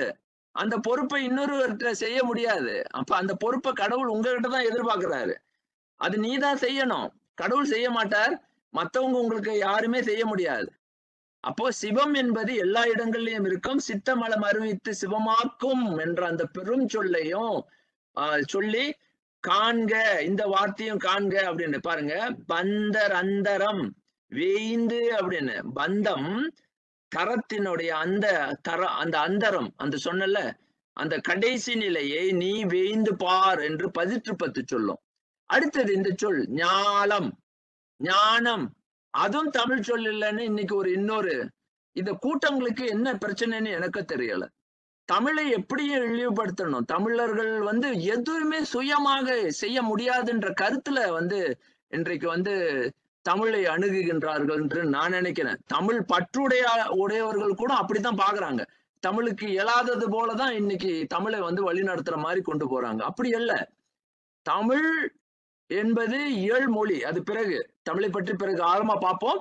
இங்க முதல்ல நல்லா புரிஞ்சு கொள்ளுங்க. ஞானம் என்பது ஞாழ். ஞாலம் என்பது உலகம் மட்டுமல்ல. ஞாழ் என்பது ஒளி. ஞான் என்ற ஞானம் காலம் தோற்றும் ஞாயிறு அப்படின்றது துளங்கு ஒளி. பாருங்க, ஞானம் என்றது நாலேஜ் என்ற ஆங்கிலத்துடைய சொல்லே வந்து தமிழ் இந்த சொல்ல இருந்துதான் வருது. ஞாழ் என்ற அந்த சொல் ஞாங்கர். பிறகு நான் இதை பத்தி எல்லாம் விளக்குறேன். அதாவது திருமூலர் அவ்வளவு ஆழமா போகிறார். முன்பே துளங்கிய அல்லது வெளிவாக்கப்பட்ட நிலை என்பர் அதாவது தொல்காப்பியர் சொல்லுவார். ஞாங்கர் கிளந்த 3 பொருளாக அப்படின்னு. ஞாங்கர் அப்படின்னு 3 பொருளா அது வெளிப்படும். இந்த கருத்தை பிறகு விளக்குறேன். ஆனா இங்க ஞான்ற என்ற சொல் தான் ஞாயிறு என்ற சொல். ஞாயிறு ஞான்று. இன்றைக்கும் மலாய் மொழியில நீங்க பார்க்கலாம். ஞாலா என்ற சொல்லு வந்து மலாயில இருக்கு. மலாய் மொழியில இன்னைக்கு ஞாலா அப்படின்னாலே வெளிச்சம்னு அர்த்தம். அப்பி ஞாலா அப்படின்னுவாங்க. இன்னைக்கு பாருங்க, மலாய் மொழியில சரியா இருக்கு, தமிழ் மொழியில தமிழர்களுக்கு குழப்பம் வந்துருச்சு. அப்ப இங்க பாருங்க, ஞான்று காலத்துல எஞ்ஞான்றும் யாங்கனும் யாருக்கும் எளிது. இவ்வளவு அழகான சொற்கள் பாருங்க. ஞாழ் என்பது சுத்த தமிழ். ஒளி வீசுதல், எரிதல் என்றெல்லாம் பொருள்படும். ஞாழ் என்பது ஒளியின் இடம். நியாயம் ஒளியின் இடம். என்பது ஒளி, இயம் என்பது இடம், ஒளி மிளிரும் இடம். நியாயம் உண்மை. இதெல்லாம் வந்து இல்லைங்க, எங்களுடைய சொல் இல்ல, அதெல்லாம் வேற ஒரு வேற்றுமொழி சொல் அப்படின்னு சொல்லி நம்ம இன்றைக்கும் வந்து தெரியல. அதாவது சிந்தனை அடிமைகளாகவும் சுயத்தை அடிமைப்படுத்துவதாகவும் நம்ம செய்யறோம். அடுத்தது போதம். போது மலரு. போதுனா மலர். கைப்போது மலர் தூவி. போதுனா மலர். மலரும் அம்பு. பொழுது இதுல இருந்துதான் போது. பிறகு அந்த பொழுதுக்கு விளக்கம் சொல்றேன். அறிவு. அடுத்தது இங்க மெய்கண்டாரே ஒரு சொல்றாரு. நாடில் பிரணவமாம் போதம். பிரணவம்னா எல்லா இடங்கள்லயும் எப்படி பிரணவம் இருக்கோ, மூச்சு வந்து என்னை எப்படி உயிர்ப்பித்து கொண்டிருக்கின்றதோ, உடலில் என்னுடைய உயிரை தாங்கி நிற்கின்றதோ, என் உடலுக்கு ஒரு உயிர் பொருளாக உயிர் வழியாக இருக்கின்றதோ, அதுதான் போதம்னு சொல்றாரு. அது எப்படி கண்ணுக்கு தெரியாமலே என்னை வந்து என்னுடைய உயிரை, என்னுடைய உடம்பை காத்து எனக்கு வந்து என்னுடைய உயிர் இயக்கத்திற்கே மூலமாக இருக்கின்றதோ, அதுதான் போதம்னு சொல்லி தர்றாரு. அப்ப காலை பகல் எல்லாம் போதாகி அப்படின்னு திருக்குறள் சொல்றாரு. அப்ப இதுல இருந்து என்ன தெரியுது? சிவஞான போதம் என்பது வாழ்க்கையினுடைய இலக்கு அப்படின்னு முடிச்சு இங்க பாருங்க. அடுத்த ஒரே ஒரு வரியில முடிச்சிடுறேன். அடுத்த பகுதி, 3ஆம் பகுதியை நாம் வந்து அடுத்த வாரம் பார்க்கலாம். இன்று சிவஞான போதம் என்ற அந்த பொருள் எவ்வளவு நுட்பமாக மெய்கண்டார் போதம் என்ற அந்த சொல்லுக்கு விளக்கம் தந்து, ஐயா உன் வாழ்க்கையே ஒரு போதம் தான். Pedagogy, pedagogical understanding. ஆசிரியர் இருக்க அங்கு நீ கற்றுக்கொள்கின்றாய். அப்போ எல்லா சூழல்கள்லையும் நாம் ஒரு சிறந்த மாணவனாக, உலகத்தையே நூலாக மாற்றக்கூடிய திறனுடைய மாணவனாக, கல்வி கற்பவனாக, வாழ்க்கையையே கற்றுக்கொள்ளும் ஒரு மாணவனாக, அதாவது சொல்லுவாரு, இதுல ஒரு வார்த்தையை சொல்லி முடிக்கிறேன். இடரினும் தளரினும் எனதொரு நோய். நான் இடர்றேன்பா, தளர்றேன், அப்படியே தளறி போகுது, தளர்ந்து போகுது, நோய் வந்து அழுகுது, முட்டுது, என்னை வந்து உறுத்துது. இடரினும் தளரினும் எனதொரு நோய், தொடர்ந்து நின்றாலும் உன்னது கழலை நான் தொழுது எழுவேன். ஏன் அதை செய்யணும்? தொழுது எழுவேன். கடல் தண்ணில் அமுதினில் கலந்த நஞ்சை மிடரினில் அடக்கிய. உனக்கு நீ வேதியன், யூ ஆர் கெமிஸ்ட். உனக்கு எல்லா ரகசியமும் தெரியும், எல்லா மாற்றங்களையும் உன்னால் செய்து காட்ட முடியும். நீ இறைவன், உன்னால் உனக்கு எல்லா பொருளினுடைய நுட்பங்களும் தெரியும். ஏன் அது அப்படி நடக்கின்றது என்ற பொருளையும் அறிவாய். எனக்கு நீ ஏன் இதை செய்கின்றாய் என்று நான் தான் அறியாமல் இருக்கின்றேன். கடைநிலையில் கல்லாதவனாக இருக்கின்றேன். கடல் தண்ணில் அமுதினில் கடந்த நஞ்சை மிடலினில் அடக்கிய வேதியனே, இதுவோ எமையாளுமாறு. இதுதான் நீ என்னை உணர வைக்கின்ற, எனக்கு தெளிவை தருகின்ற ஒரு வாழ்க்கை என்றால் அதுவே உனது இன்னருள், அதுதான் உனது எனது அருளாக நான் பாவித்து எனது வாழ்க்கையினை நான் தொடர்வேன் என்று ஞான சம்பந்தர் எப்படி சொன்னாரோ, எப்படி வாழ்க்கையை மேற்கொள்ள வேண்டும், இறைவன் எனக்கு கற்பிக்கின்றார், நான் அவரின் பாடத்தை கற்றுக்கொள்கின்றேன், அவரின் பாடங்கள் எனக்கு இதுவே துன்பமாக அமையுமானால் அதுவும் எனக்கு பாடம், அதுவே இன்பமாக அமைந்தால் அதுவே எனக்கு கல்வி, அதுவே எனது உண்மை, அதுதான் எனக்கு உண்மையை பகிர்கின்றது என்ற அந்த ஒரு ஒரு உயர்நிலை போதத்தை நமக்கு சிவஞான போதம் கற்றுத்தருகின்றது என்று கூறி இந்த பாடத்தை இதோடு முடித்துக் கொள்கின்றேன். சிவா திருச்சிற்றம்பலம். நன்றி, வணக்கம்.